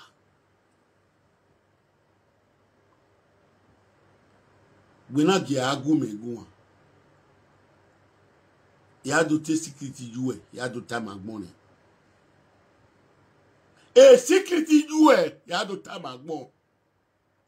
Mabe kege ni ya de unwa gewe. Iya wa gbegbe o magari fun wa 6 uwe we no gi mu ameju we uwe ni we magi awu ni ya do te security ju amagbon ni kai mudiane ni kai mudiane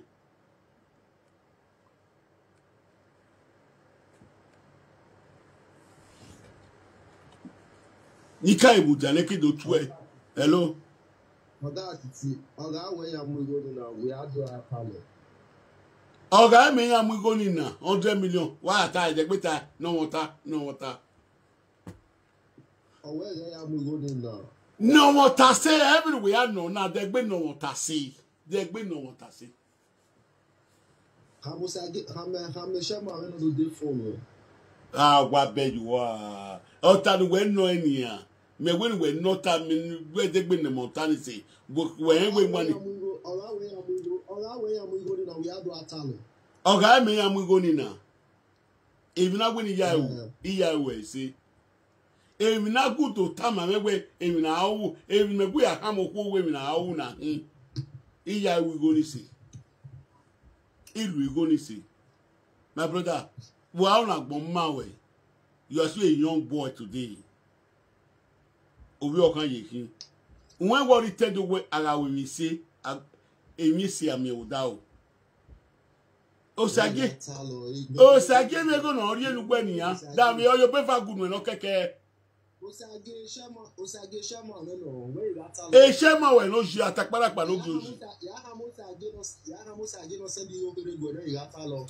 E mewerie da mi o mari Tony ge lisi 100 million e me yen go.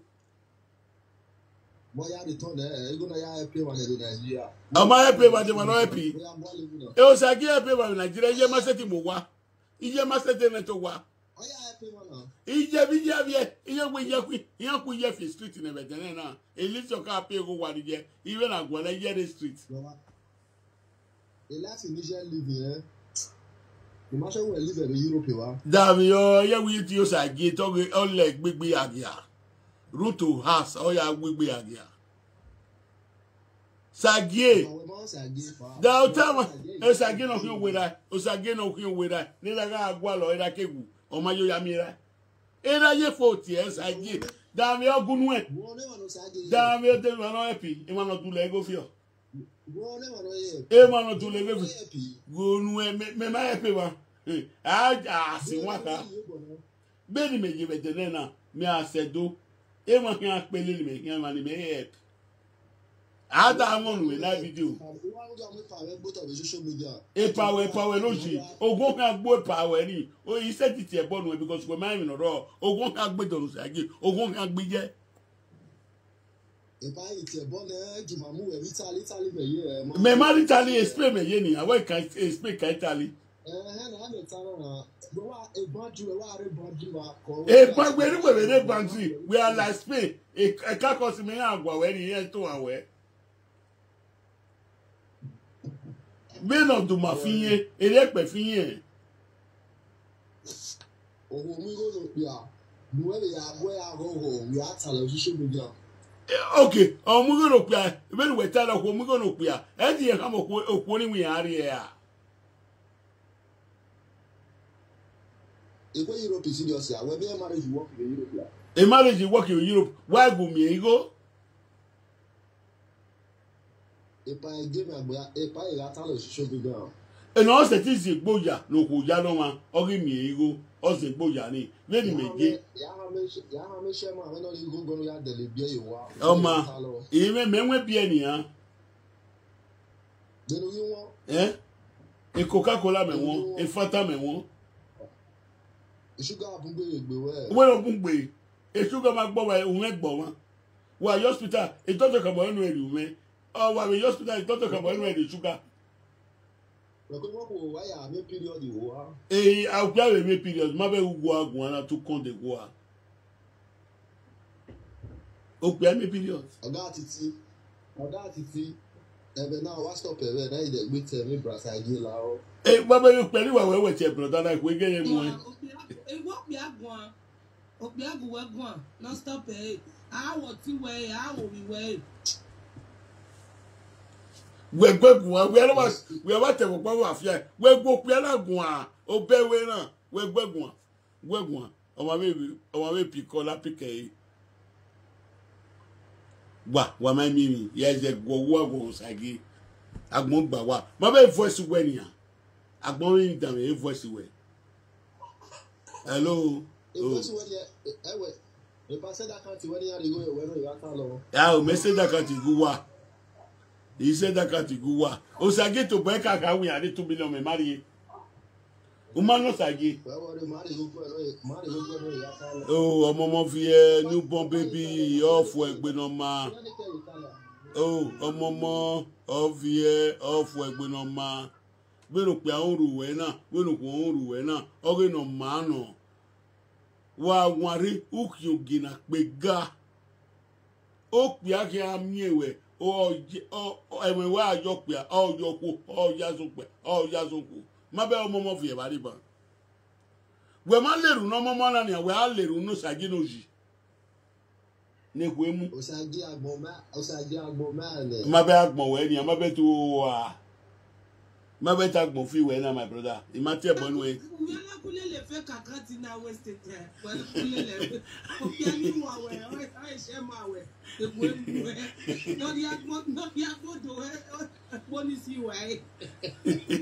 Gbe iye gbegere wherever we gwa upa we wa pause ugbo go e ni kwe make na mo e when no say ni na dile na when no say na dile even kan ti gbe yo na gbon be mi gba e no girlfriend e muru e we o ma dan pe ara you no say na eri ga wo yan iyan ga won ko oyan ame girlfriend iyan awo ku ya Let me go no answer the party when the master where ya don no right because of him no. When ya gba o gbe because of lack of vitamin. On you say no ofina mo no. Atiti wo ba ye tell me share ma e do am problem you ni wa. E problem ni me ka me problem e du me se do ba se ti we lo pa ma we ovia kotala e do Osagie e du me se do ye le ni me o gbagbe a ma wo ovia kotala wa mo yan na. Be ATM should be ATM. Ani ki enye wa ni ki. Ibie ka ni me ke pa wa. That means be that one. The person name be that. Because they're not the last time I checked, they're not the food for my table. Iyan ke so afie gbaga wo edo. Dan mi o je be fa gun o pe ara. Iyan ke so afie gbaga Osagie ve ero yedo. Damio.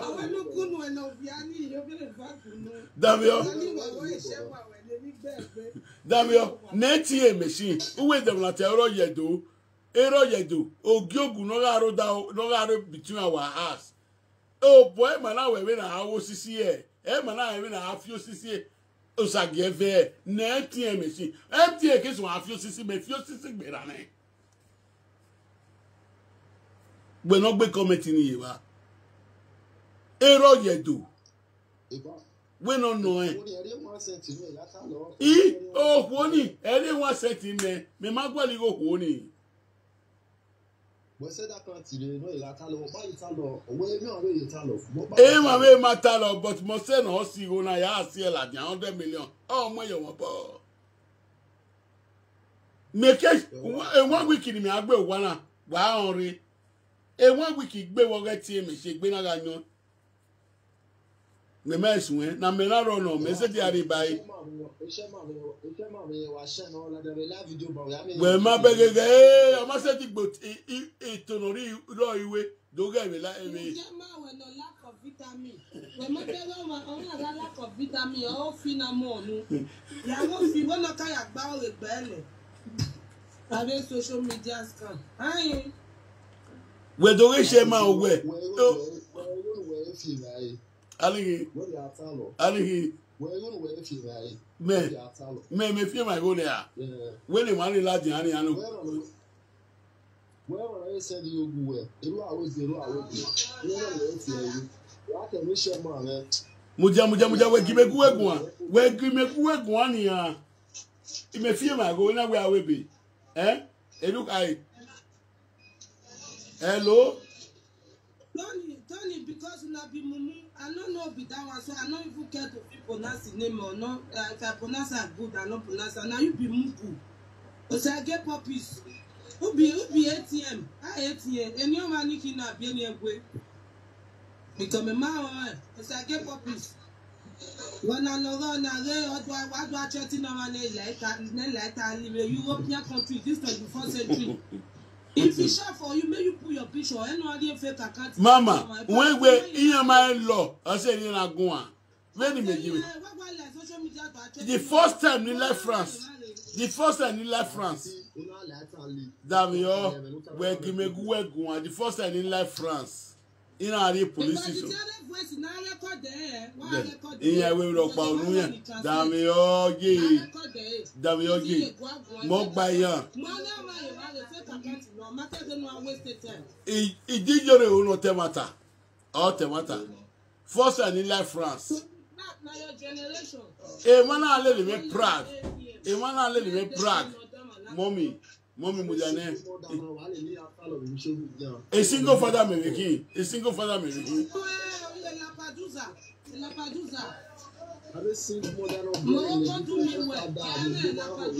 A way of where we single mother, where we single mother of one, I was single mother like boy. I will not do my way single mother. We're not do my way single mother. We're Veponia. You only Vepo do my way single mother. We're Vepona do with my way single mother. We're Veponia do with my way single mother. We're Veponia do my way single mother. We're Veponia do with my way single mother. Now I'm making up my way. We're Vepo. We're Vepo do with my way single mother. We're Vepo do with my way single mother. We're Vepo. We may not wear. We might want any man. We might want any man. Vepo do with my way single mother. Around there. Atiti, you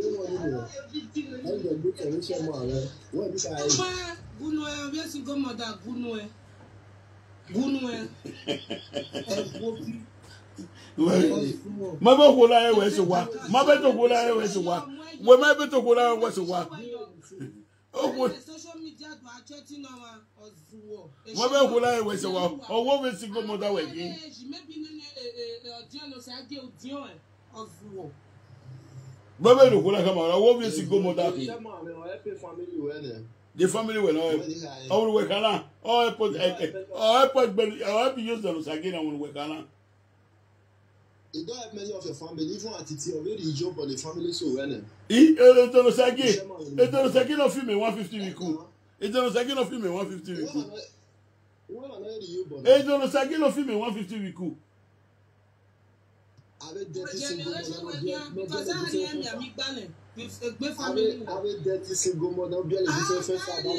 We got way single mother like we got way single mother Mama mudane ni we got this where we single mother na we got way single mother like we came no we ya can do you obo ugbe o se ne so ye ke we gbe wa re ugbe. The single mother we were here. We said when I was attack about Salo, it never were be around. I thought the hour go along. It didn't block it. It didn't way.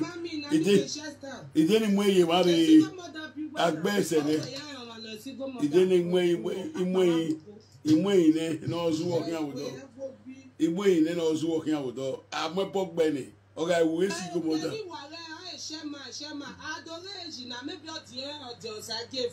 You know, we single mother. Of when only a bonimugbe. Okay, don't almost all are one wow wagbon. Almost Ekita logbo, name of go. Ekita logbo we go. Do man way. Nevie do Niger Minica. Because we all be to Ekita logbo, name of go awakening. You are just irrelevant in the society. Oh, when we we Pramo TV. Oladia no de. When we not say now only that say we almost. God they say father like son. Ewa. My baby where is the wanyo? All that you got on a book. Where is the wanyo? Una ban what you care for with that book. Ima only do tenek buenya we kala that they big am because we are drunker or when I shall women one, a yacht Daniel, a dear women one. when I shall women one. Ni ye join na kon na me wan elu we be kon na me wan okun we be wa shawo no bia ni pe ne Juliet Agmonta ni na me wan o sie imoni gi alele we gun an ya we charity begin at all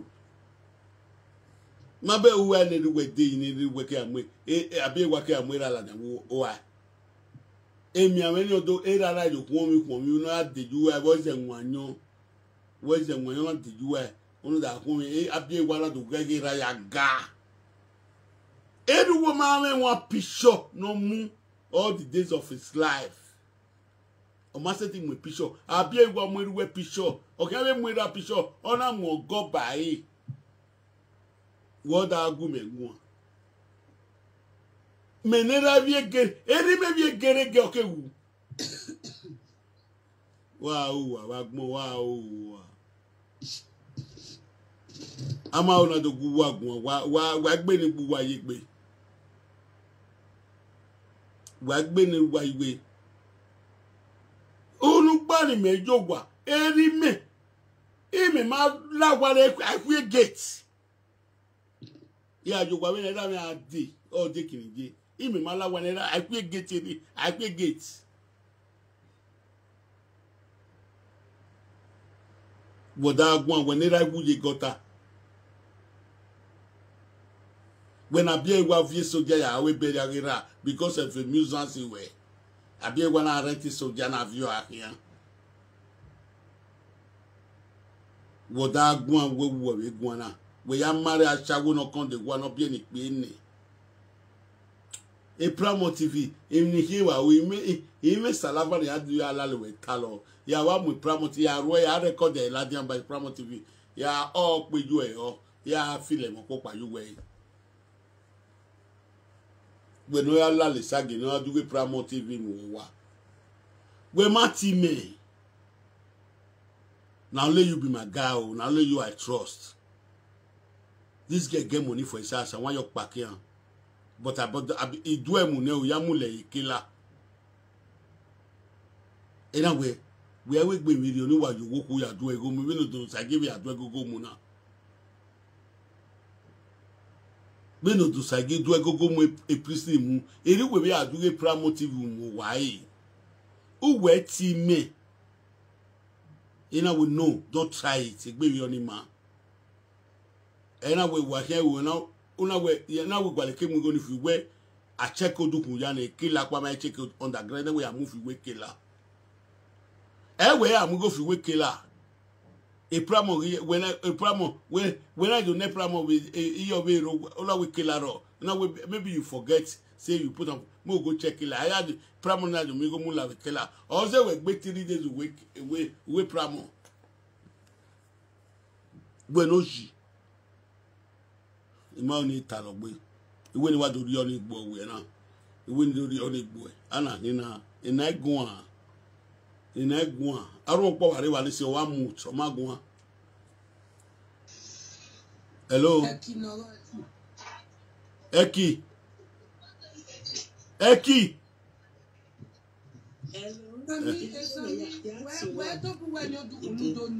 ogwane mujana Eki gwane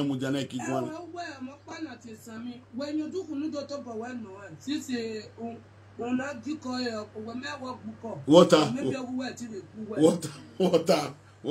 owo we ni no we bo se nuna lu ebo nge ya gbe fa mozu from Victor boy me gbo ni igba ni wu keko a merci mi me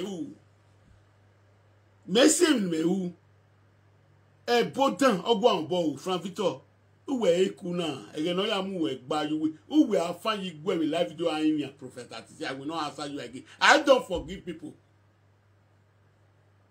the salava we even na wow even if I come wo ma se na ya mu ebo gbe and when they yoga talk we yoga there Ijore is my wife he my friend of Bukika is my wife Ijore will come back home. Ijore will come back home. Oh, you are wasting time. Ijore to boy anyhow. He will come back home. Mori Eriedu. Mori Yori Eriedu. It's my wife. What of work beloma. Oh, where's it, Baba? Where's it? Allow that guero.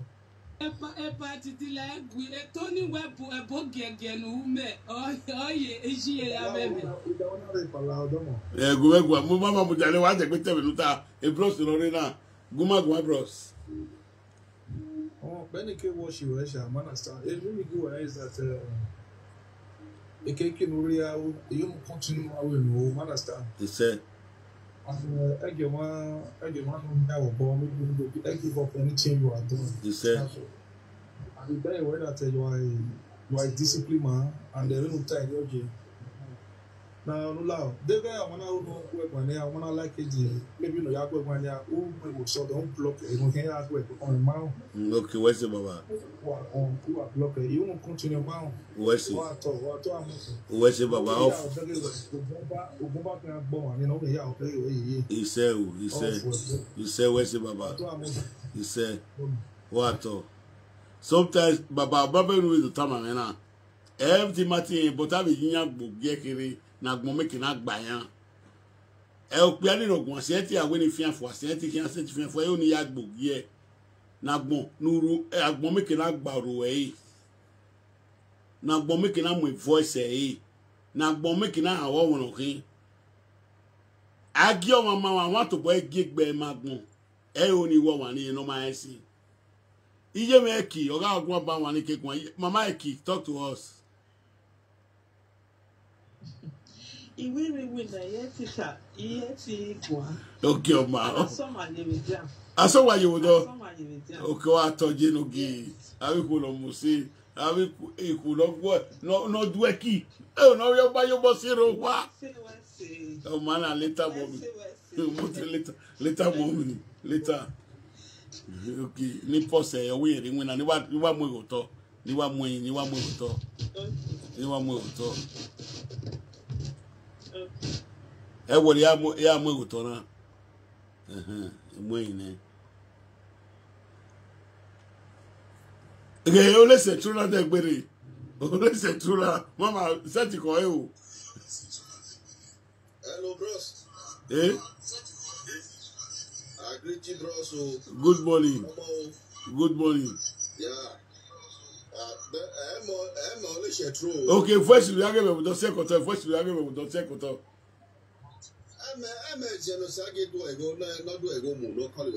okay, Papa, me take one listen talk about. Another witness really. Yes, now.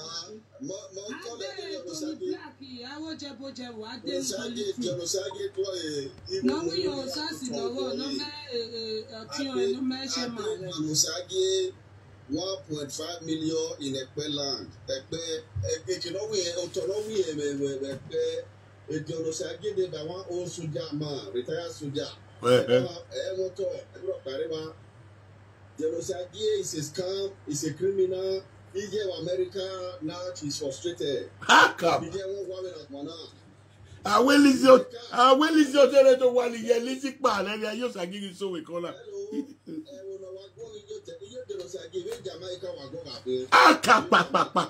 I will be King Jamaica. I will carry a war, we look at the big go. See Texas. Era no mi gwa ya wo ba. Era no mi gwa ya wo ba. Era no mi gwa ya wu. Era no mi gwa ya wu ye jalo sage. Era no mi go ni o ti ya wo ogun e gini ki. Osagie almost pay 1.5 million naira. Okuni no UK ni. Okuni credit government. Okuni pay go ni me. Okay. Yes, Okuni or pay the money in your account. Okay. The woman, when I have that woman contact, the woman told me, "Well, my brother, in 3 months time, I will pay you the money, but in 2 weeks time, the woman credit my account." Okuni Okwano. She's a woman, don't woman so when you have the contact of the same contact when you have the contact here Osagie, But if you call you the Osagie, you can Osagie win the Miami, I will what the America. Come if I wanna Sagie, it will win. Mammy go here, I am here. A listener got pay go one do it. All I got de miloni do it. He gave me low when Messagie. He gave bread and tea when Messagie. Who for? Secret Osagie, Bosania Tamoana, Nita Milakmo, Secret Osagie, no. O Osagie. A Godsend Foundation or we are the CEO, or him a Godsend Foundation, you talk, all hearing good. I have video away beggar, I mean, Hausa, big not red, do I beg you very good? Genosagia, I beg here, I get like 2,500 naira. Oh, yeah, easy. There is any other color in Lalon. There are guy. There are guy, man, and the Bona, we beg, hey, my women are killing you, but no, you with here, why you need have brain watching many people. Because me myself, I fought victim for many years. You know, 50 years old, you need to ask the Yakati Genocide. Or the secretary call him, secretary call him, one way bros. This is what you do, so not be the money when you break, you know, the rich the people handle. When it are, you don't be aware. So before he could change, although you motor, so I said, not a person and I for work.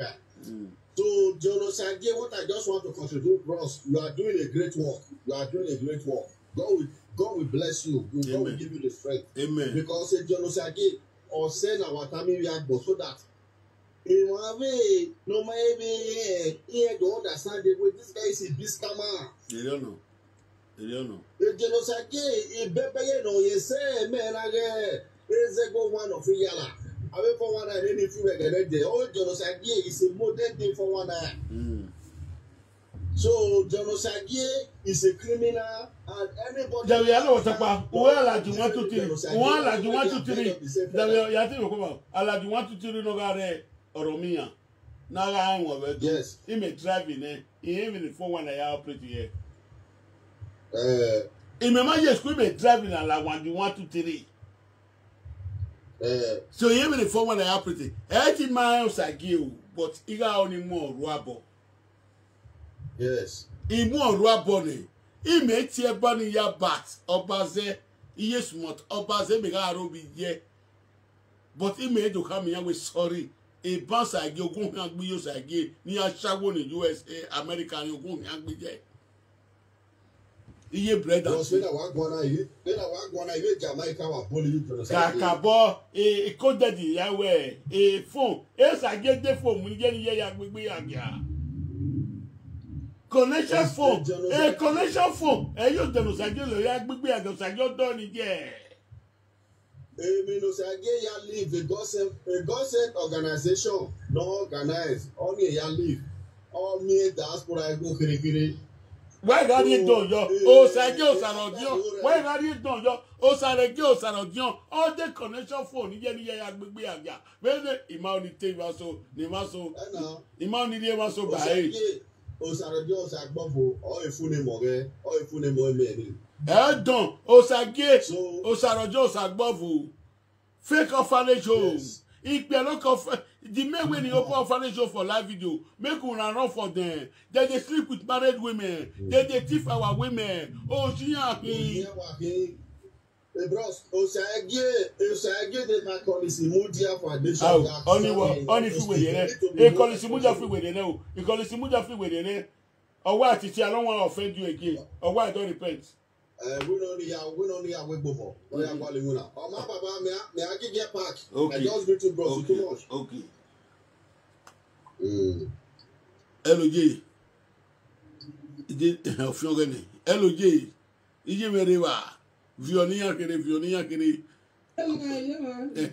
Oh no, what possible? On a mic once in a year, they say one lady was. Hello? I want to rototo na no magwana. What's your name? No, ye is winner. You have saga, unmute yourself. Euro saga. In a that record of in our record of we don't hear by Facebook here. Where my contribute, we voice in Facebook. Yes, we're moving because your record message from a moving. But he ain't with a record, man, with a record anyway. Me on record. I know them very well. Negiwo. Euro Saga. You can record me touch, you know.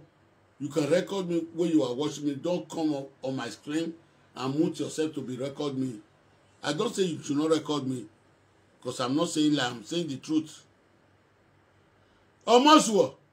Wow, I don't like Osagie. If we move, Ogonwela like Osagie.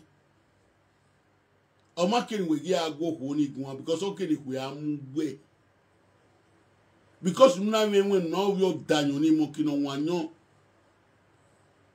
Okay, we are the home and Pramo TV. Kuweko when we do let at Botan when you want it.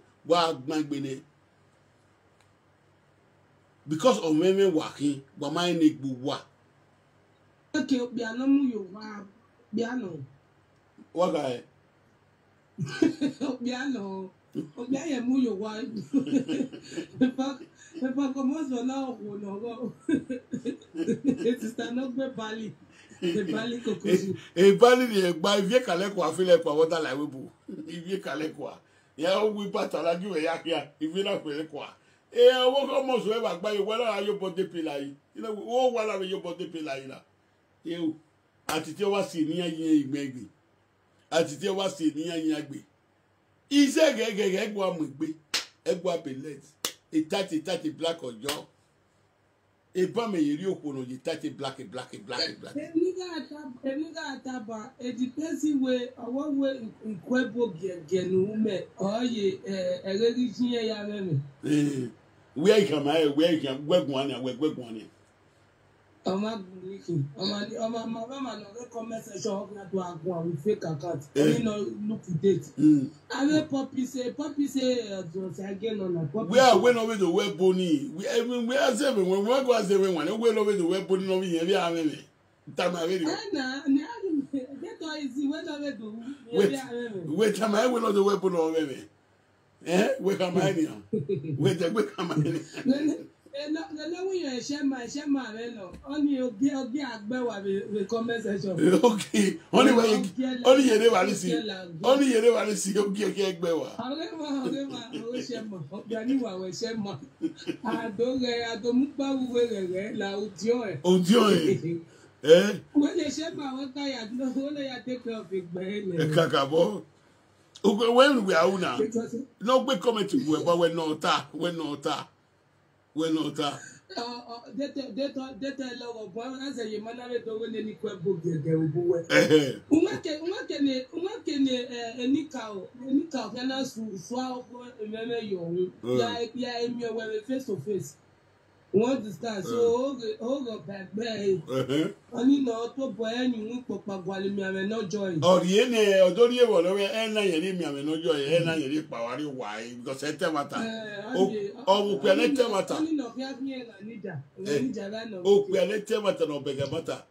Ubege abiku no support Don Osagie na because in ya frustrating Maybe I'm a secret in ya no. I'm a secret in ya frustrating ya mi no Osagie. Oh, my baby platform me temata nania. A presenter no river no boom o muya kwa make a disgrace in a magnon. Nika gie magnon we ere karata nya enwo janyan. Iya oni ada ha mi megwe ogi metalania. Me mai togi me metakia kele da di Don Osagie du wori. Metakia. Aje. Tuoni na we shema we ya go we live social media. When no ya wo ku we only social shema. Emutogwe. Ne mata na lisi ya la de kere da di. Eleti lisi vie la diawo Don Osagie du 100 million mu. Odun e gogo mu. Mata na metakere da di. Me mai togi yo but ave presenter no con de wa. Yen re ba wa Atiti the talk like. Me ya togi Tomato any the baby nenu we. O time no we ge gbagbe wan yo. E won da alaja we call Atiti the talk like. Atiti the talk like. We ya to let the woman so bu we odun yen go mu. The woman now bless on a blessed platform now with 500,000 when they got the fans. Me ya to ye kere da de do we na gele do we gele me do ere de gele gbalu wa wo we mo ku. Me ya to ye na. Mabe to con. Even daddy. When you were one in a time at Bazon, you're saying your man on your debate. Egbinan Wegbina. You're power. So when you are the Wakaden, when you making our make quick, we're making our move. You can't be walk we are ye, but that we can't equal for that one with life to women. Oh, one so ladia. Oh, one so ladia. When it one a platform, we are no, the way a platform, man. On our been comments. No, the number is star, man. But we with that ladia we met Togi. We are Togi, eh? Uma fi weri muja dosa. We na gbon logo we hiana or logo we hiana. Ma bege few days or few years. Imeti adebawa ave mi no magba we iglu wa we. Egeni azuwa ya bo.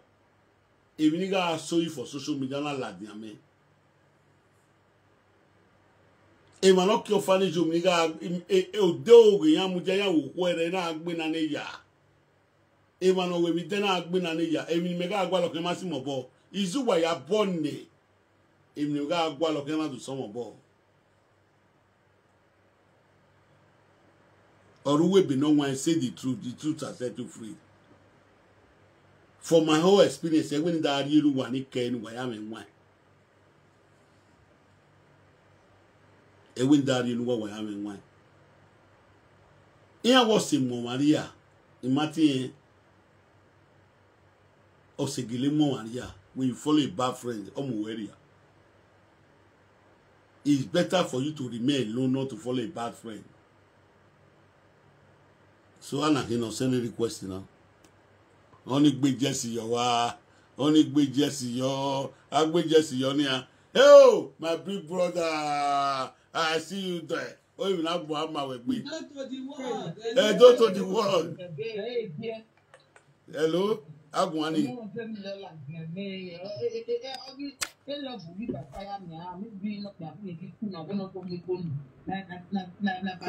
Abi na kin Agwan.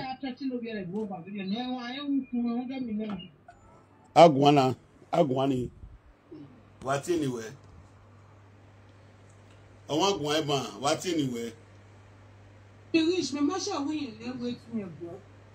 I'm important customer. I call who are wasted time. Oh, we don't go by you to buy the little back. I will no mind be everything here. I will be a girl of force. I go to the world. I go to the world. I see you there, my big bro. Yeah, if I said that they report my account, you know I wasted time. Why I went? I go to the world to say what I know. Oh, so I pull here, Aquana. Also, I believe. I go to the world. Yeah, block on it. They make your way. You're descending. I go to the world. I care with anywhere. Didn't went to the world. They don't walk here. I go to the world. You are welcome.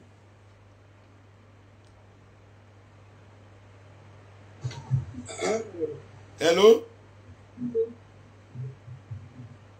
Hello? Alpha. Oh, yes, Alpha. What are we here? I did Baba. Go yo.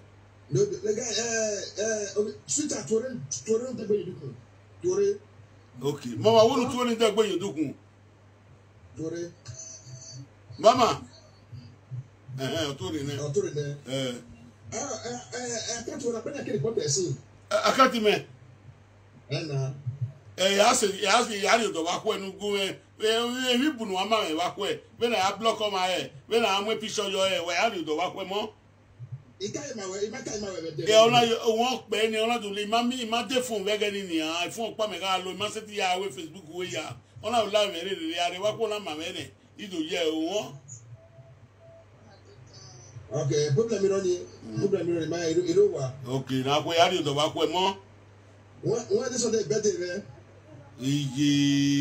Okay, wait, okay, eh? Yeah, the walk way. I even have a better way there. And this on the better, to my 20 better. Where come a go dinner? Eh? Where come a go dinner? I might have me,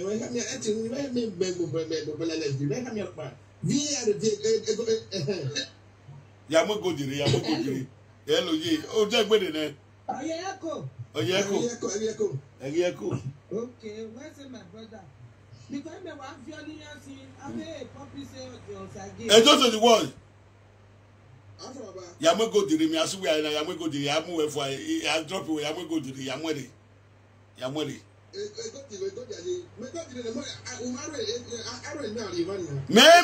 Me kwa mo wa say I set you invite yamu re we yamu ko we wa ye phone tie we no dey.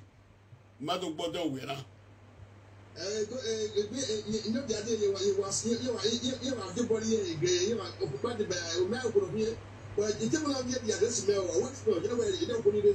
Don't one of your bonnet and you might daddy.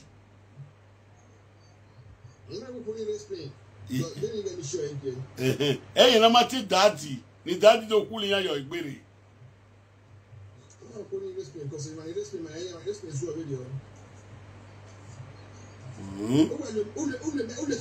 Hey, what way you speak on the mind in the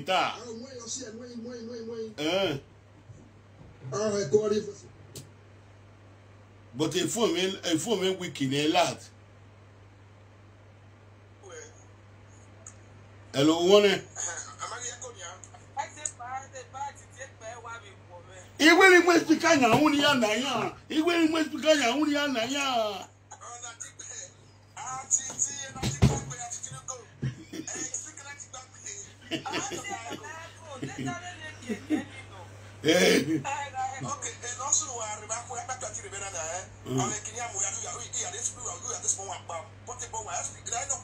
Oh, is that in the way now? Because you see mechanic by a moto.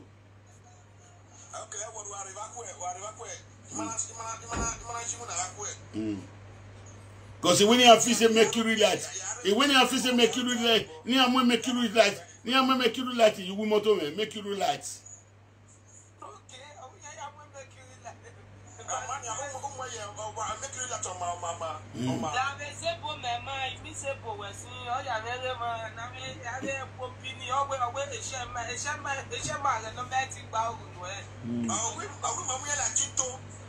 Osagie, what do you mean Atiti?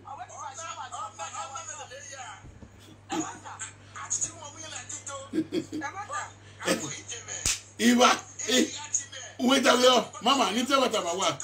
Dario, when I would make you with I would make you with oh, a Tito, no, you want me a Tito, you want me a Tito, I'm waiting to.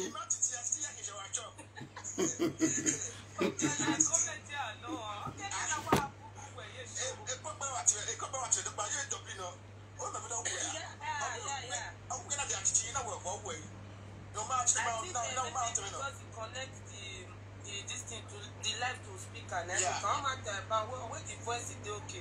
Yeah, in a way, mouth to matter. I watch you now here more too much for me. You know, if to jump with a first go, if they go but I say, so that I want to take me a lot to take me, maybe I like when I should not start to show me that. You know, I just want to buy them, I let them when I have blocking my you know, Atiti. After you know, Facebook, you know, the word to Atiti. Oh, where can you man? You got what? I like your tea. Eh, we press I like your tea. Press your tea. Press your tea, guys.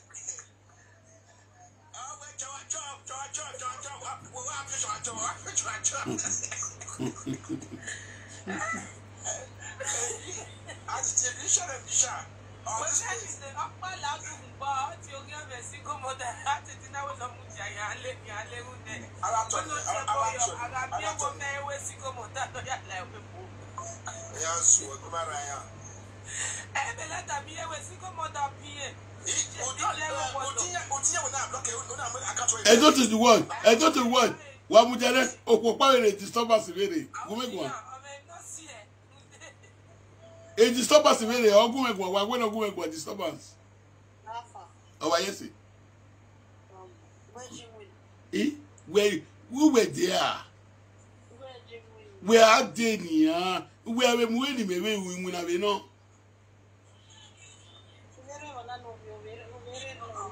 When I go to 2 mepania, they do we do 2 mepania. Ma when I roll work, we are dead and we have no. Ole. Where's he? Bedo to the world. Where's he? I don't to the word is very logo. Wa mudiane don't to the word. At least I get one winner from Monday to Sunday. Ma be mo we no kokona we mu lekia we mu ade senior and we no pa mi me wo e that we wa ro wa senior at least if you have someone now we Atiti understand. I understand. Ida mi o wa mudiane honestly I don't to the word wa mudiane babado I don't to the word mommy wa mudiane mommy mom I don't to the word mudiane sister me wa mudiane a sister na more than 2 weeks a day okay this stop me we imagine winner wait me a week na na wa rowa we are wa rebania ma we na pepeju wa maybe me boya we live video imunu ye nwe ya nwe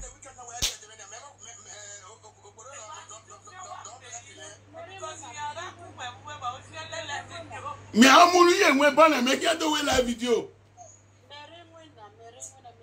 we are living here we are living wa ho e me me wo no ye we na mu gba we la do ma mu gba we la dia ere wa that stop me Atutu poyo do record ni o very ugly thing we mu gba we la dia na bege ni na gbon we mi bege e do we kile ma baba nyoge we ri mu na we na ge me na we zaboge na 2 minutes na zabe gbe ugba we do we mo si we aba mo si akwe ya mu go ju on we Nigeria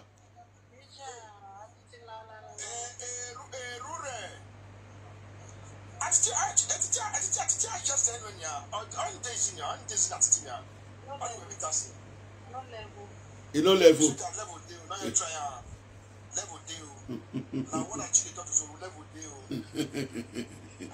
I don't know whether I beg. I don't know where do why we lock up. Now, person will follow me there for the village when I did. I be this one. I need to talk. I be to the world. So, Mama, I want to see your face. You not be single mother. We born for 3 male. We look where we be now. We tell what I look where we be now.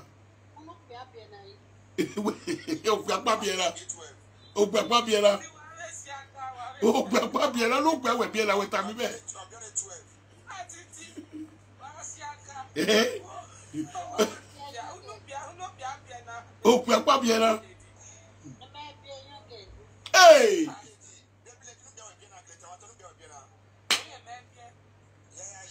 Mami, you go me gume orotia me o. You go me gume orotia me. Mami, you go me gume orotia me o.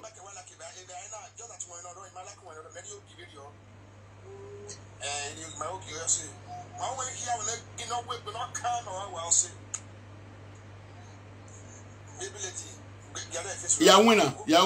Everybody all give face a dokpa. All give face a dokpa we no winner. Was up on winner. Imegije o ogare ya winner mama. Was up later mo. Obono mogono. Yes,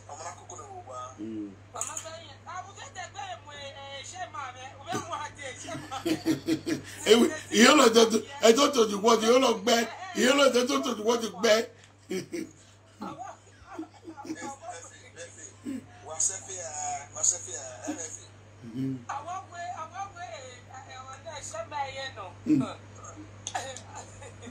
You know that don't know what you look back. No buffet, you look buffet.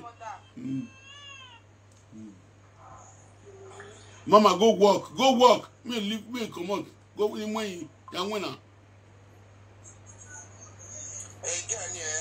Baby, let me mess you. Yo, se make kakaba no. A best friend man. A best friend man no. The country no he. I want to go on when you drop account. The they wake on no account no. E don't the word the account when and the account when no go your.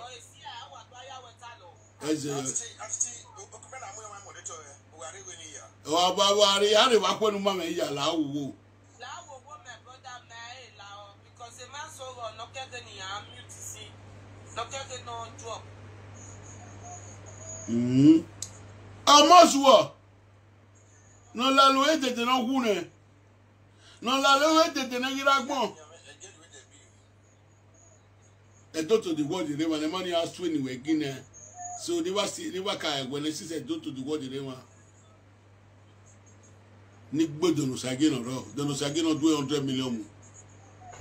De Osagie no takparapa no gyoji.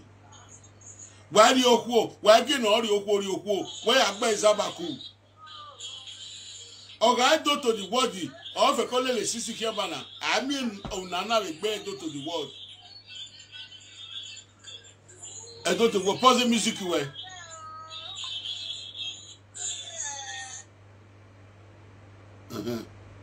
But the music way need drop because phone up the music. You have music about all baby. You have by your Uwa ya to mi na gbon ama wa ya gbe wa to wa pe wa gbon ya de gbere do gbomo so na no wa na yan we go me po na we emi me ma ki we ba iye gwegun wa gwegun ari ege ni ya gwegun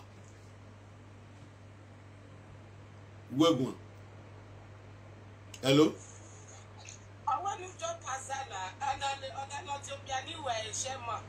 Obviously, come on down. My brother, oh, when I finish you, what will you go modak you? Or where will you go modak? Come in where or the Akbaria will give you the quiver. Negi will single modak. Come in where you will single modak. Hey, disgrace nothing. Oh, my bell, oh, Egwana, or to a single mother.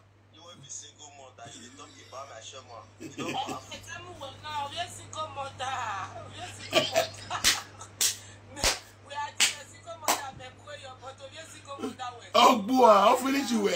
My brother, I'll finish you. Obviously, go Modaki. Obviously, go Moda. Oh, boy, I'll finish you. Oh, my God. Go nowhere, no, ya let I up here. Iwe ya bie wa magwe o makwenu tuera. Iwe ya bie wa makwenu tuera. O mu era mu iwe mu welekia. Iwe mu welekia. O makwenu tuera ma era wa o. O wera wune.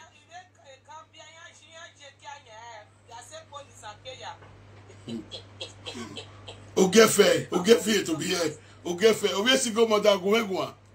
Mabe okoni wa otama we na owuma era. Oh, woman, when you were up here, or when let him make when to era, it's a shame your part. Yagwalera.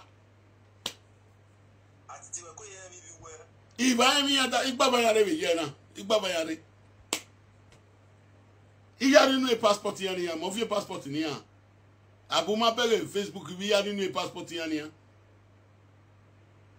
I will a sort of talk with social media.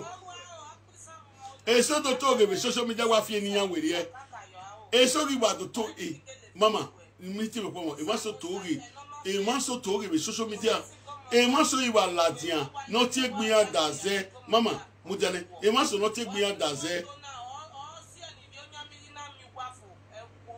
Damn you, need to come away. Mama, what the anything will come away. Anything will come away.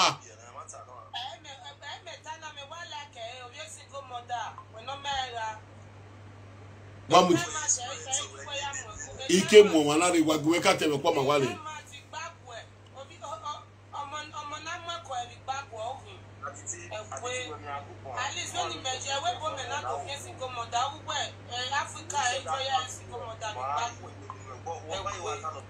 Nika mo piara you turn ni sabo tebe kwa mawa.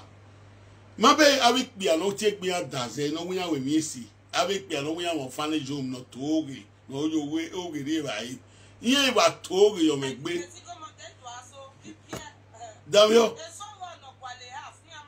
eso iya ba no eso ba to ge yo megbe iya we money me bia ya fi ni ya we de ne egbe mi megi e money gi de megi de renew passport ya ama fi ni ya we na vie ye e ni adege yi ekwe mamu egbe ma we ni egbe ma we de no ga to ge gwa fi ni ya we de ne ekwe mamu ya hello okay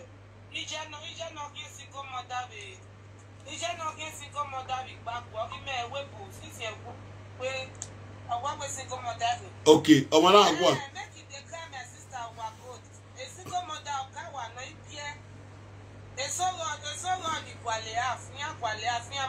okay o ma bebe na ta mi yo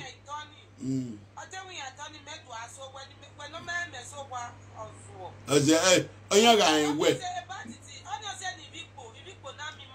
kakabo yena onwe man we feel like wepo yena onwe man we feel like wepo family we o wan je ku we gun we no ya ku we gun e man we feel like wepo to Sagi my feel like wepo do na ese yo o wan re na ta mi o mo gun na bokia wato superstar afa wa pe music ni ma we na o e go taban me ma na I fight on my me ma wait today ask me ade ma e to the voice of me ade ma no pe music ni ma do sige sisi ige sisi don no say get we go mu don no say get we go 100 million we 100 million o 100 million no do mu compose yo to don no say get 100 million mu don no say get we agogo mu e o kan pe ni ma be na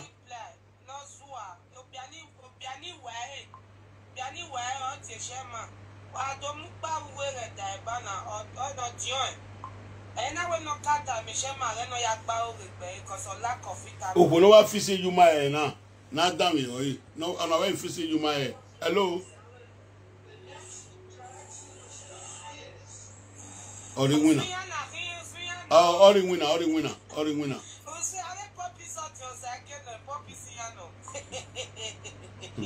Maggie move.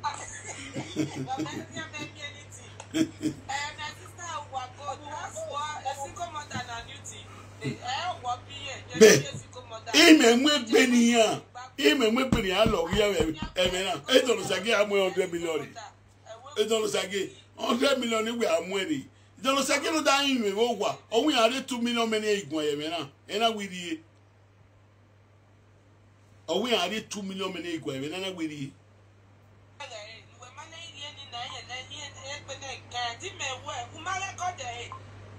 eya gwe me o weni e do pe la ni e o you win the record here. Call you no gi. Ma? Call you.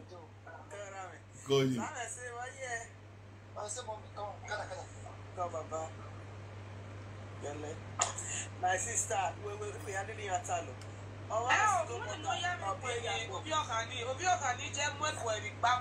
Come on, Ogbe.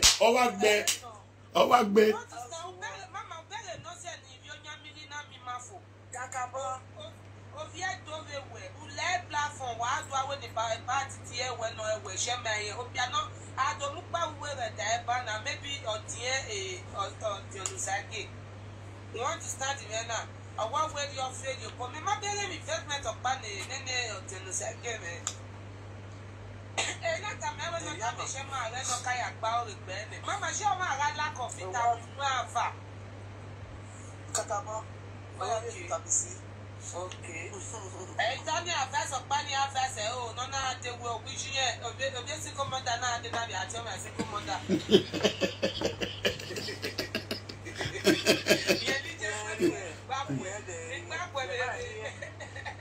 Ọmọ ẹ̀ rà ìjẹ́ máa pé lọ́tún rà. Ọ̀rẹ́ mà ìdẹ́nìjẹ́gbé mọ̀rẹ̀ ọ̀rẹ́ mà. O te gbe jeje ni mwere. La carry again no pela kagwane wa mujano pela kagwane. Hello. Hello. Oh, good afternoon, sir. Are you welcome? Well done. You want to contribute? Yeah, I just want to say something. Oh, I'll talk to us, sir.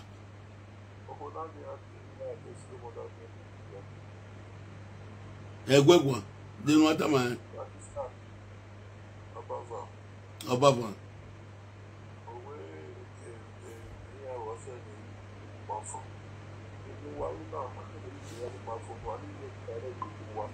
Always a true working, always a true working. Because all that way we go where I'm winning warrior. All that we go where I'm winning area. Here give me go area. I'm on your bow. I'm on your winner. Yeah, winner. Anyway, and wow, how you man now? Oh, you working where I win. I'm a baby to work katu or katu or where do you? Anyway, you win. You put it, one day you go. Ya winner. Ima nawa. Ima beki you abo oji. No ma yo bo. Owe si go moda lare. Emwere ne. Owe si go moda.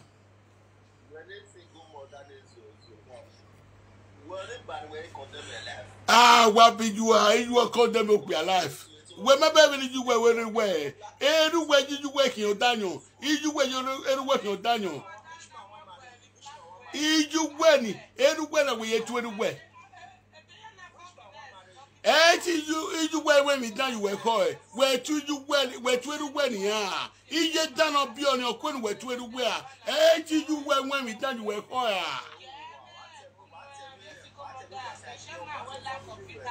Ijwe muweria. Ijwe kwenu wetu anywhere. No way on one anywhere wa. Ijwe dem is down. Ijwe no sungu.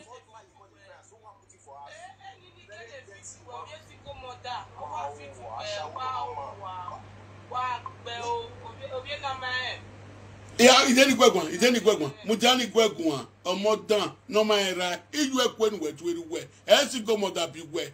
Where wa ho abela gwana. Ijwe kwenu where wa ho. Je ni jwe tama where ma. Everywhere unyime nera gwe ni jwe yaka where ma. Everywhere je na ya no ho abagbo. Ya wini awon wa agwa. Do everywhere wa ho ni adijwe.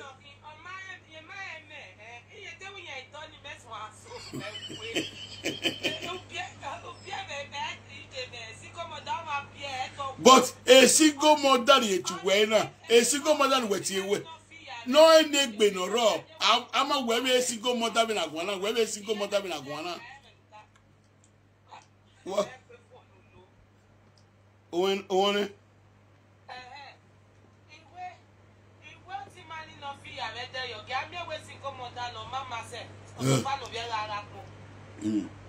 but my bell piano no guabania. Era. Ije mwekoni, era la mwekoni je. Nije ya bio omaira. Ije makwe no tuera. Yon veda gwan webuna. No maira. That kind of comments. Single mother, single father association. I wish we had a single mother beer. I ought to act many nonsense. Yeah, we but the single mother beer.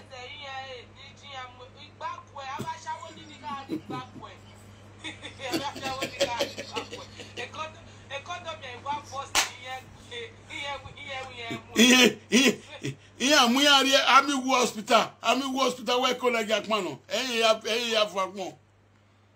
Eh? Have one more. Have one more. Igi muere, omo jano.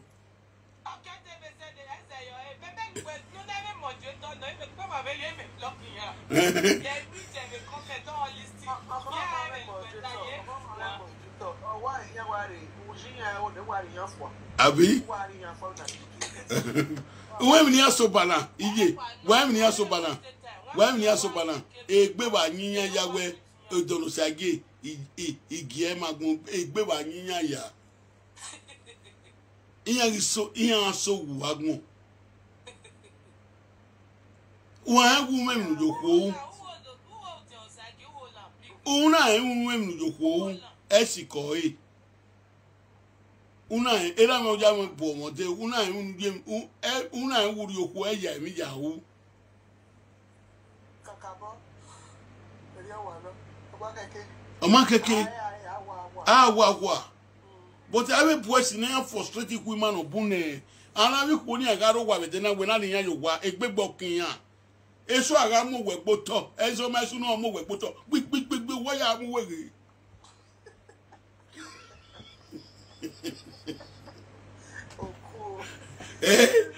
Amy, I'm lucky, Amy, I'm baying up on and everybody should go and walk at the thing when I win away a winner. Atiti winane oga 500 do maybe sing winner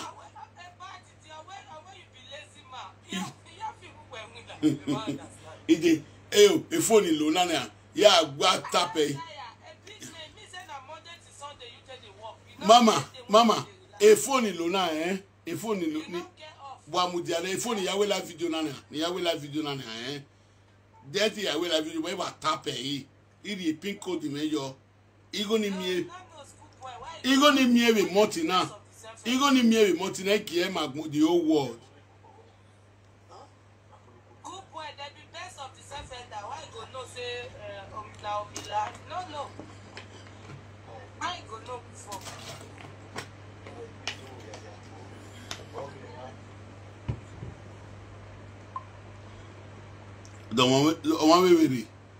O wa we agi mu were we azu o wa ni we single mother. Ya change anyway ni ya mo ya gbe si obviously go mother profile we. Ya gbo obviously go mother profile we agi mu we. Obviously go mother ni je ma ko no to ra. O da gun. Iju e ma ni gbe we ma be ni gbe iju e ma ko no atura. We ma ru we na gwana you don't have fatherly love. What da gun we bu.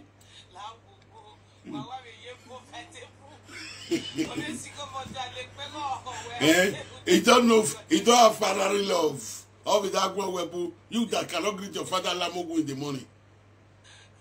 You are talking to me. Do you know your father? How many times have you greeted your father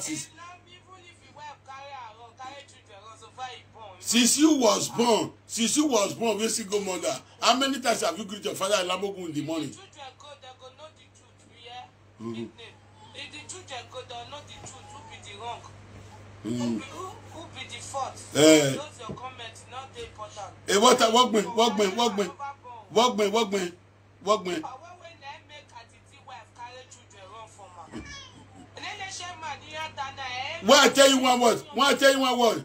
Wait till make Atiti wife carry children run for her. Since when we get documents, since 1 year, and I go check, I'll go bring statement of account. 300 now go they give them every month. Not be the woman they give you. And my children. There be 3 boys. They begin to know the truth now. Say their father is not like the way their mother described it to. So I'm not a tart like you. If you want me to go and sucker the paper now, I go to bank, transfer to my senior son account every month. Not be their mother go they give you. Now my picking I go they give. Every month is 1 year when I dey work, transfer to the account from Prophet Atiti to Destiny Atiti account every month. Wabira wabijua. Okpia no any be principal kokime. Uwe we me give ero da ere almost were not danyo di kunoga danyo no difficult. Uwe we re me ga aji. Wow. Uwe we me give okpia no pardon him you pay since 17 years o ma to mo. O ma we ni mo ya de papa si here. Call the mother. You will not be me. When I'm off here, no, we are not your river. We will tell you the truth. You book back with public now. Madam Doris no lele here from America. or maybe at no come on, yeah, bank me, I can't transfer go in my phone. That I already was up, Pima, if you transfer go.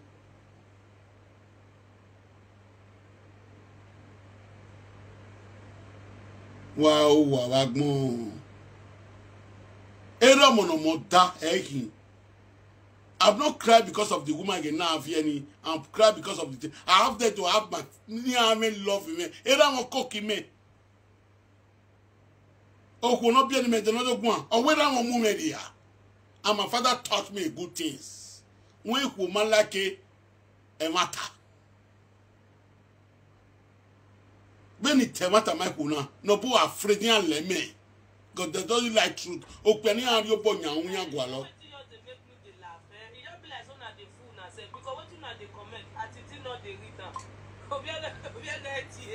So why you wasted them? Why you wasted them? Ala kida wawiri. Nata miyola. Hello. Ona lock the road. Lock the road. Iyawi job barupo. Iyawi job barupo Zaragoza. Yawa gwale. One chance ni awela gwana. I don't make comment here. Hello, Mama.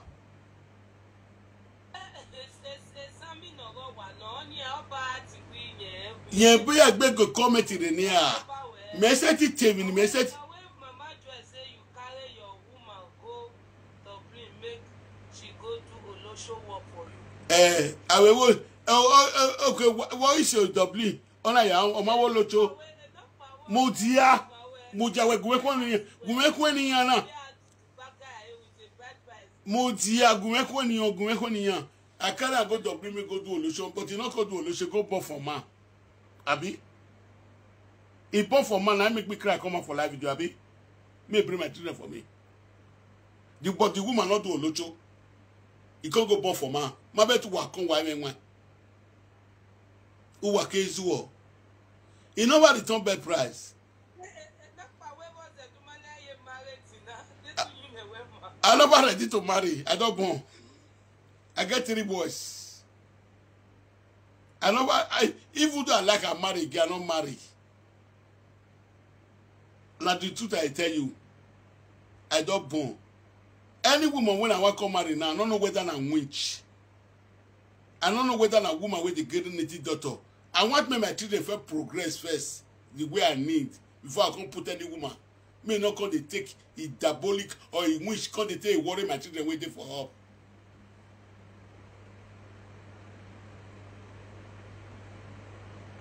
You dey hear me? You are one name one. Okwa pass wa rule amweko. Okono wa ari maybe o my kabie e won mo ge no ya bie if ye ma nware. O wa ga go wo ego fo mu o da ze no pa wa so o ya pope mo ni egi yan si. Wa we me le wazu o be na aberi gwa no boya mo bi wa mo ti wa no jori abedo. Wa we me le wazu o. I can decide not to marry. Oh, when me afraid for 8 years. Obiene me biene is a young lady. There me church no munyahu. Me opome is the best woman here begging. They by Madame Doris in Nore Canada. So we no ko me. Me say ti yari okwo if we may progress here. Me wo po wan ya hin. Okwopa me ari rivier my nwa. And a monobun, maybe atiyan I bring money for mama really, always your picking get money, no, because ya worry. I better remain not to marry. It beg away bomb 40 kiri. They money ya be your daffing ye, or is a problem they make money for you there in there. Only so if you may allow that I go lock here. So my brother. Even if you come with the now work pass where you have to be careful. Don't run into all that marriage. Settle down. Let your children become somebody in the society before you go to other women. Different women have a different spirit. They have a bad character. I'm just telling the truth. Learn from here. Pick a sense from here as a man. It's not better for your home to scatter from your home to scatter. Owaga Zagane, as a man, you use who has Uswahalu when you're with me at the Bomi Magic School. Before we married today, we Ikabogo Kuni. Ikaboge Ikemulawa. Yawe dia mune mukioma. I don't go no ku woman. Mayara Mona Azebuwo, Osobuwo, Obalame Buwo.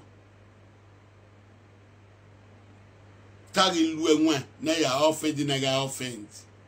But Messetia Bubania, Eti no Gume or Gwinopa. On your see, Keti Weme, Uyenwaya, Lily Tini here, and I dig Boma. You will ask that question. God bring you here today to write it. And I will make you to understand. The way I'm teaching you now, you as a graduate, meaning now, you will take from it and learn. Woman is not my problem. You know how many women call me daily basis? Now seeking my heart for marriage, me no matter about your school now. Wherever you comment in river, no na gbe platform o ko gbon me. Be ni real line o go real line. 2 hours ni gbe line na go me real line to take we o river. We ma wa ko ni. When wa go wa be ko ama we e mi ni pull be Canada wa go ge. Ah we agwa be ra wa bijuwe. Me na we me dey do be denena. Already know you have the tickets. You know where I will marry to now. You go near already know as I don't need your money. Wow, I no that not pretending who I will live with you. When nobody America the ticket they go me all the 3,100 wait 1,300 1,600 got the ticket all the me.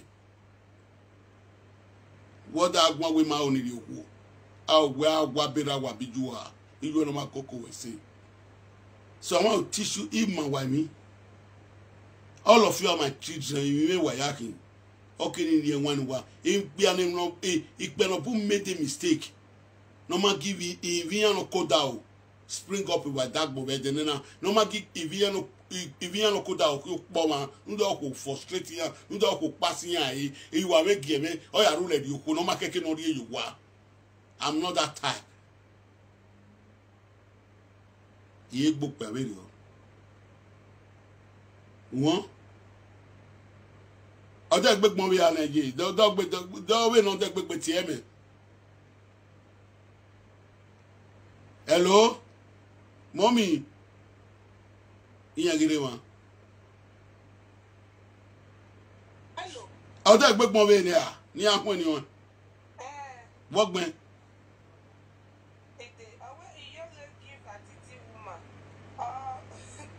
No be you dey give Atiti woman, and you dey me want marry. No be you dey give Atiti woman.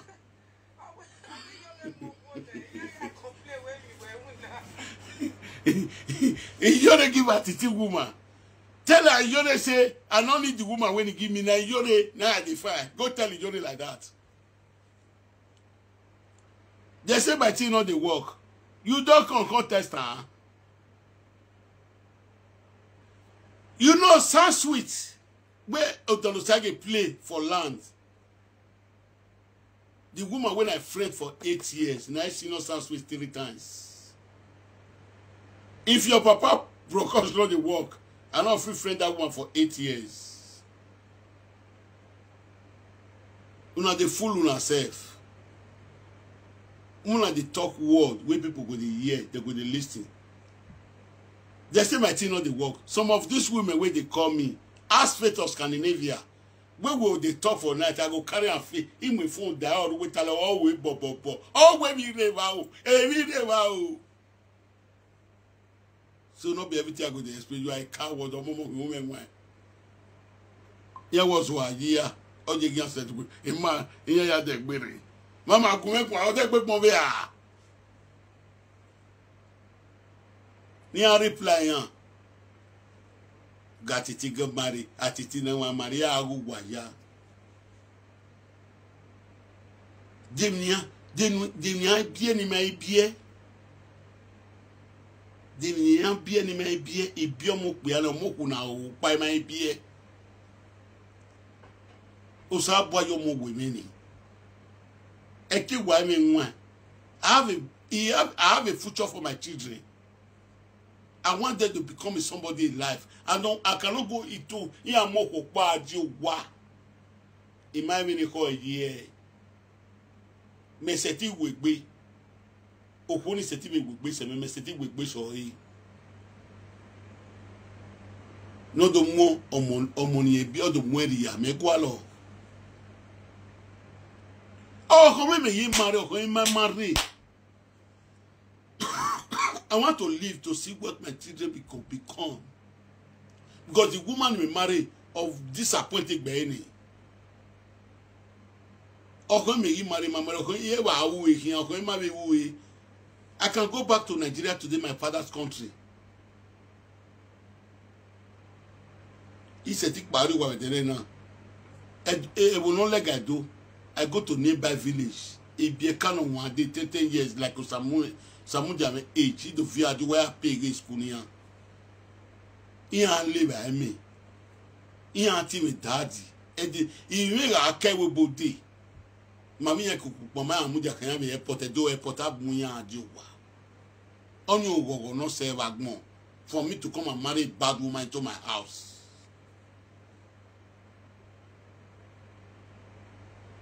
Me, I can't really who not bow with all that for no one the honey. 1 husband, 2 husband, 3 husband, 4 husband, me I don't move you 1 year with you. No. Okay, we power do carry as say your power give have as say on no bacteria even yawo. Because oruwe be no one who not condemn me. When retire could go robiri je na no bi ni pe ni. Give it to one don't look Guinea. Address always to Babu or my wow. We need a disgrace in Nikia. Open way on my address of why. Where with the Agua Republic? It's a shame in the taboo. When me was saying, Nana, it will make you with my address away yet. In my address away right. It be. Ama we no what I tell working my dress what the other way. Must set the ticket here. You are no carry those spirits, you know. That's a no. Who they are the public who are go who no master way. No robot do that going and go no address away here.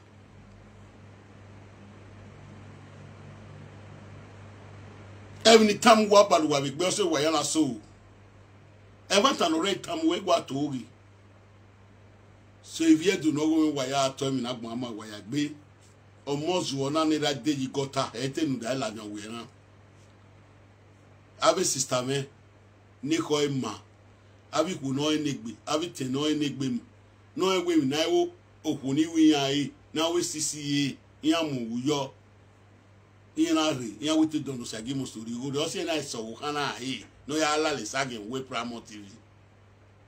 No when I made you let about time. Oku no ya la le sagin woku ovi. Ope no la le sagin woku ovi. Ewe munujo nunu we kisi we denano woku we we dubious calamity, stupidity, ewe. You let agmontan. Awoku we la le kia bezeye.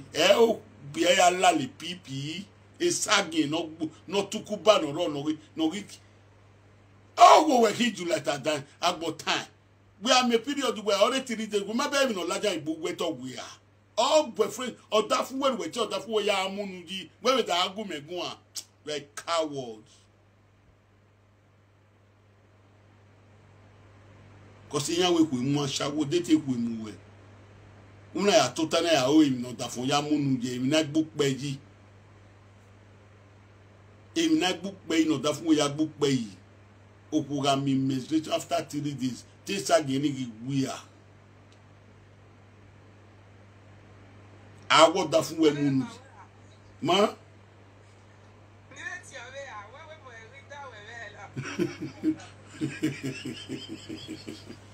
Mama, what guy? What guy? What guy? It's your way, man. It's your way, man. Mama just say you they add your quick because them no resemble you. My brother go to DNA. I won't give you well because the issue away if you can't remember when we are waiting. Iye je no we ka we ni ya we tin ni bi yen fi yan la jan yen. O tell wa moderator we na e jage. Aw, o tani iye je no ka we e vi me ma ki me yen fi bi yen la jan ni. Eh? De ti iye je fi bi yen la jan ni na da ka me ma fi bi me la jan na o. Eh? Aw vi e o pa fi eri o se mu la je be ge ni no ga nya nu we live video. When he had I say he comment in Yagme because I would have done the comment. Oh, in a year, mama. Oh, in a league. I know cousin away when I you know. Oh, I can only work with only work because I went to one only. It's this one you call over the nana. Oh, young boy, yeah.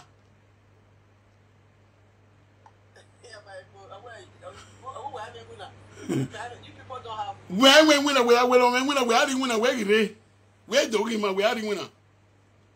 Eh? You will get work. What do you can do for your sis? We don't get work. What do you can do for you now? You know, say you fool yourself. You know, say you not get sense. You will they tell us we don't get work now. You there for you. Who can be foolish person for among of us with you now? You just go school, you know how to write, you don't get sense. You sense you don't follow her. Me will not go school, I get sense past you. Now go my baby, not damn your honor. I'm going to go to Tori. I'm done. Every single mother, I'm money. Every single mother, no new one, my back. Now, every single mother there. God, yeah. Okay, Omania. Okay, sister, party, another way, sister, another way, sister, go back. What off work, go, no, yet to see, like Mabogu, not to a well Lamogu. Lamogu, matter, go, my two good money. What off work, be.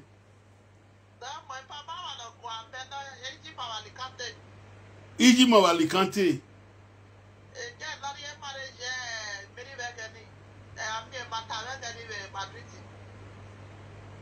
Nori ge e mari mata. Wazukeka. Ijima.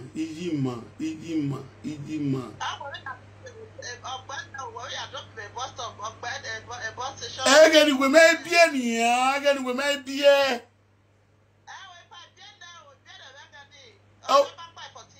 Ọmọ pani menu da mu wari bus station bege ni mi ami ni oni ni mete wa we won ni mete we mu e meri iwo ba we gie meri no ro me ga ya o meri o we meri ni ya o sabo we se obi ene sabo ya gba o gba o re mo ite la ke meri gbe bega ni Nina gi like eh. Sister. Eh? Iyo wona gwane ko je no gi obo kan je obo we ko je no gi.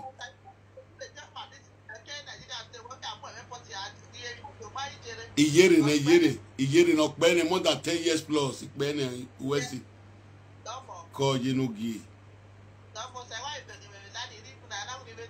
Waya we si ko yinu gi ofu waya gbe go waro Koji Ugumetu ya fefe o. Off Wayagbe no Mago Guaro. Okay, Osagie. Osagie. Okay, ciao. Uni woma. Upona tanyo veno. Ila ude. Okay, active no yeah. Oh, we're not even done. It's more than 15 years or 10 years. Master, me marry 10 years, and your team, me baba, it's more than 15 years or 10 years. Already married in Madrid. Ona, what only he? Ona, even you knew me make bing way. Ona, even no more bing way. Eh, you don't get better, man. Did you ho? Ogie magmo, did you my ogie magmo? Also, Biaga, awe me see.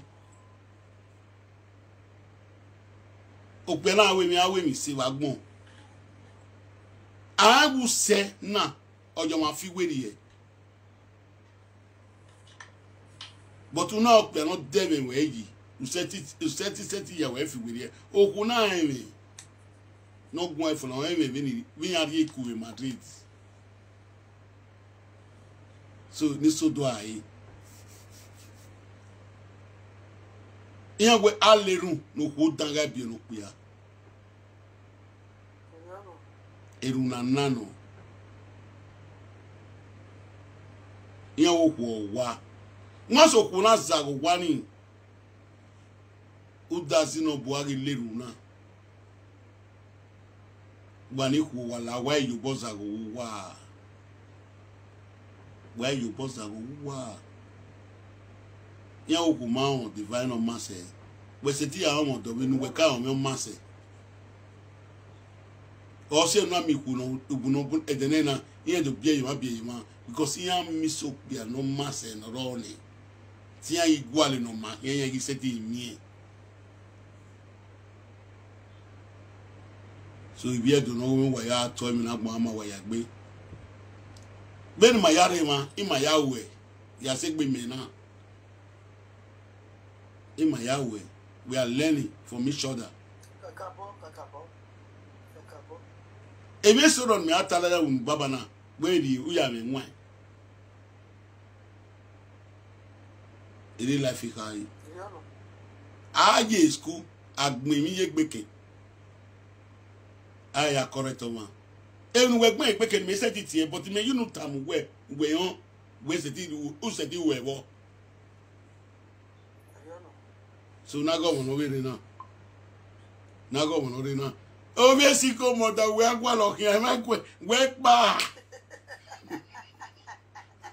Now we tell you, not that we just come on that, not that we I like you, go back here on my person. Where's he go that go?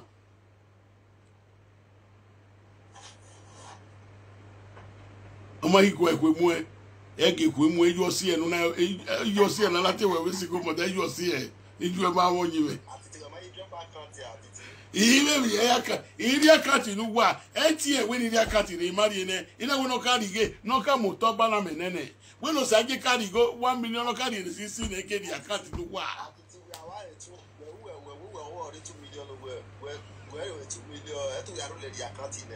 Davio, need a receipt in where this Sunday will ta 1,000 euro, 1,600 only going to be women. Calculate them.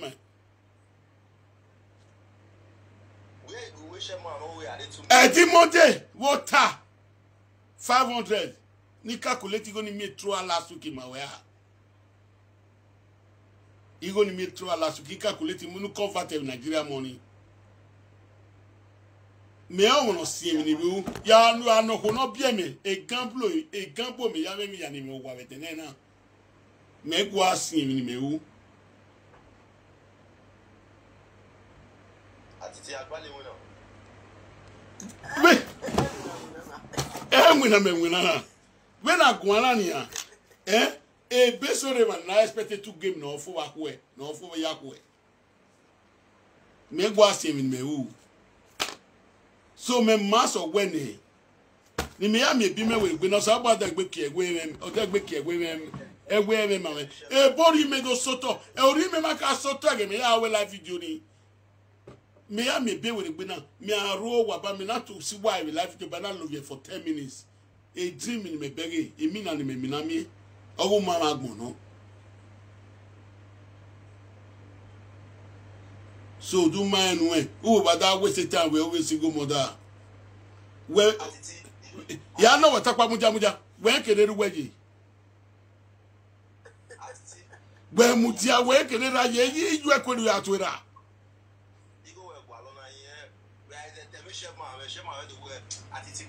efwemu we obi okatwe we te shema we oh MTM machine odumagofia oh je we di account ni ye ni me gba so wa e me di account na ma we chema we no ma set no e come on Ona Atiti oni we wa gwa lo ya kia we do iwe ni mama ije ni mo inu gbekere ya we mu we mama we gbo e mama do gbekere do tanya wa gbon e mata lo wa e mata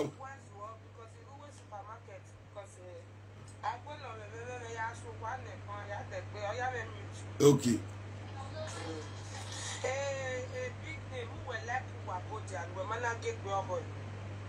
oh wa godi oh wa awe wa godi ma awe wa godi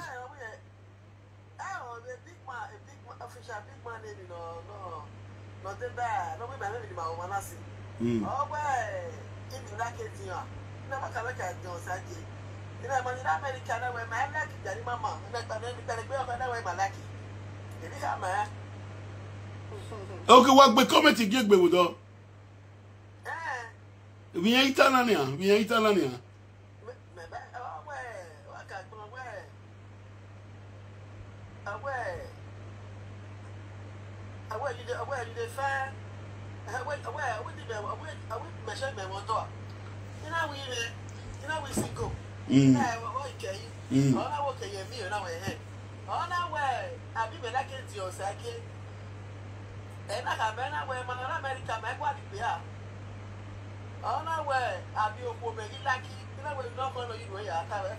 my brother, you see no see as foolish. All those American women, you get the way they do their things, so you get with the way they do their things, you go closer to them. Now then you know say get the way. They feel they talk to you for 2 years, 3 years. You get the way they not be man way, they not be woman with the farmer, they're serious for money, they're serious for work. Oh, so I cannot fit play them. That's why I come Europe, when they play when I waiting for Europe.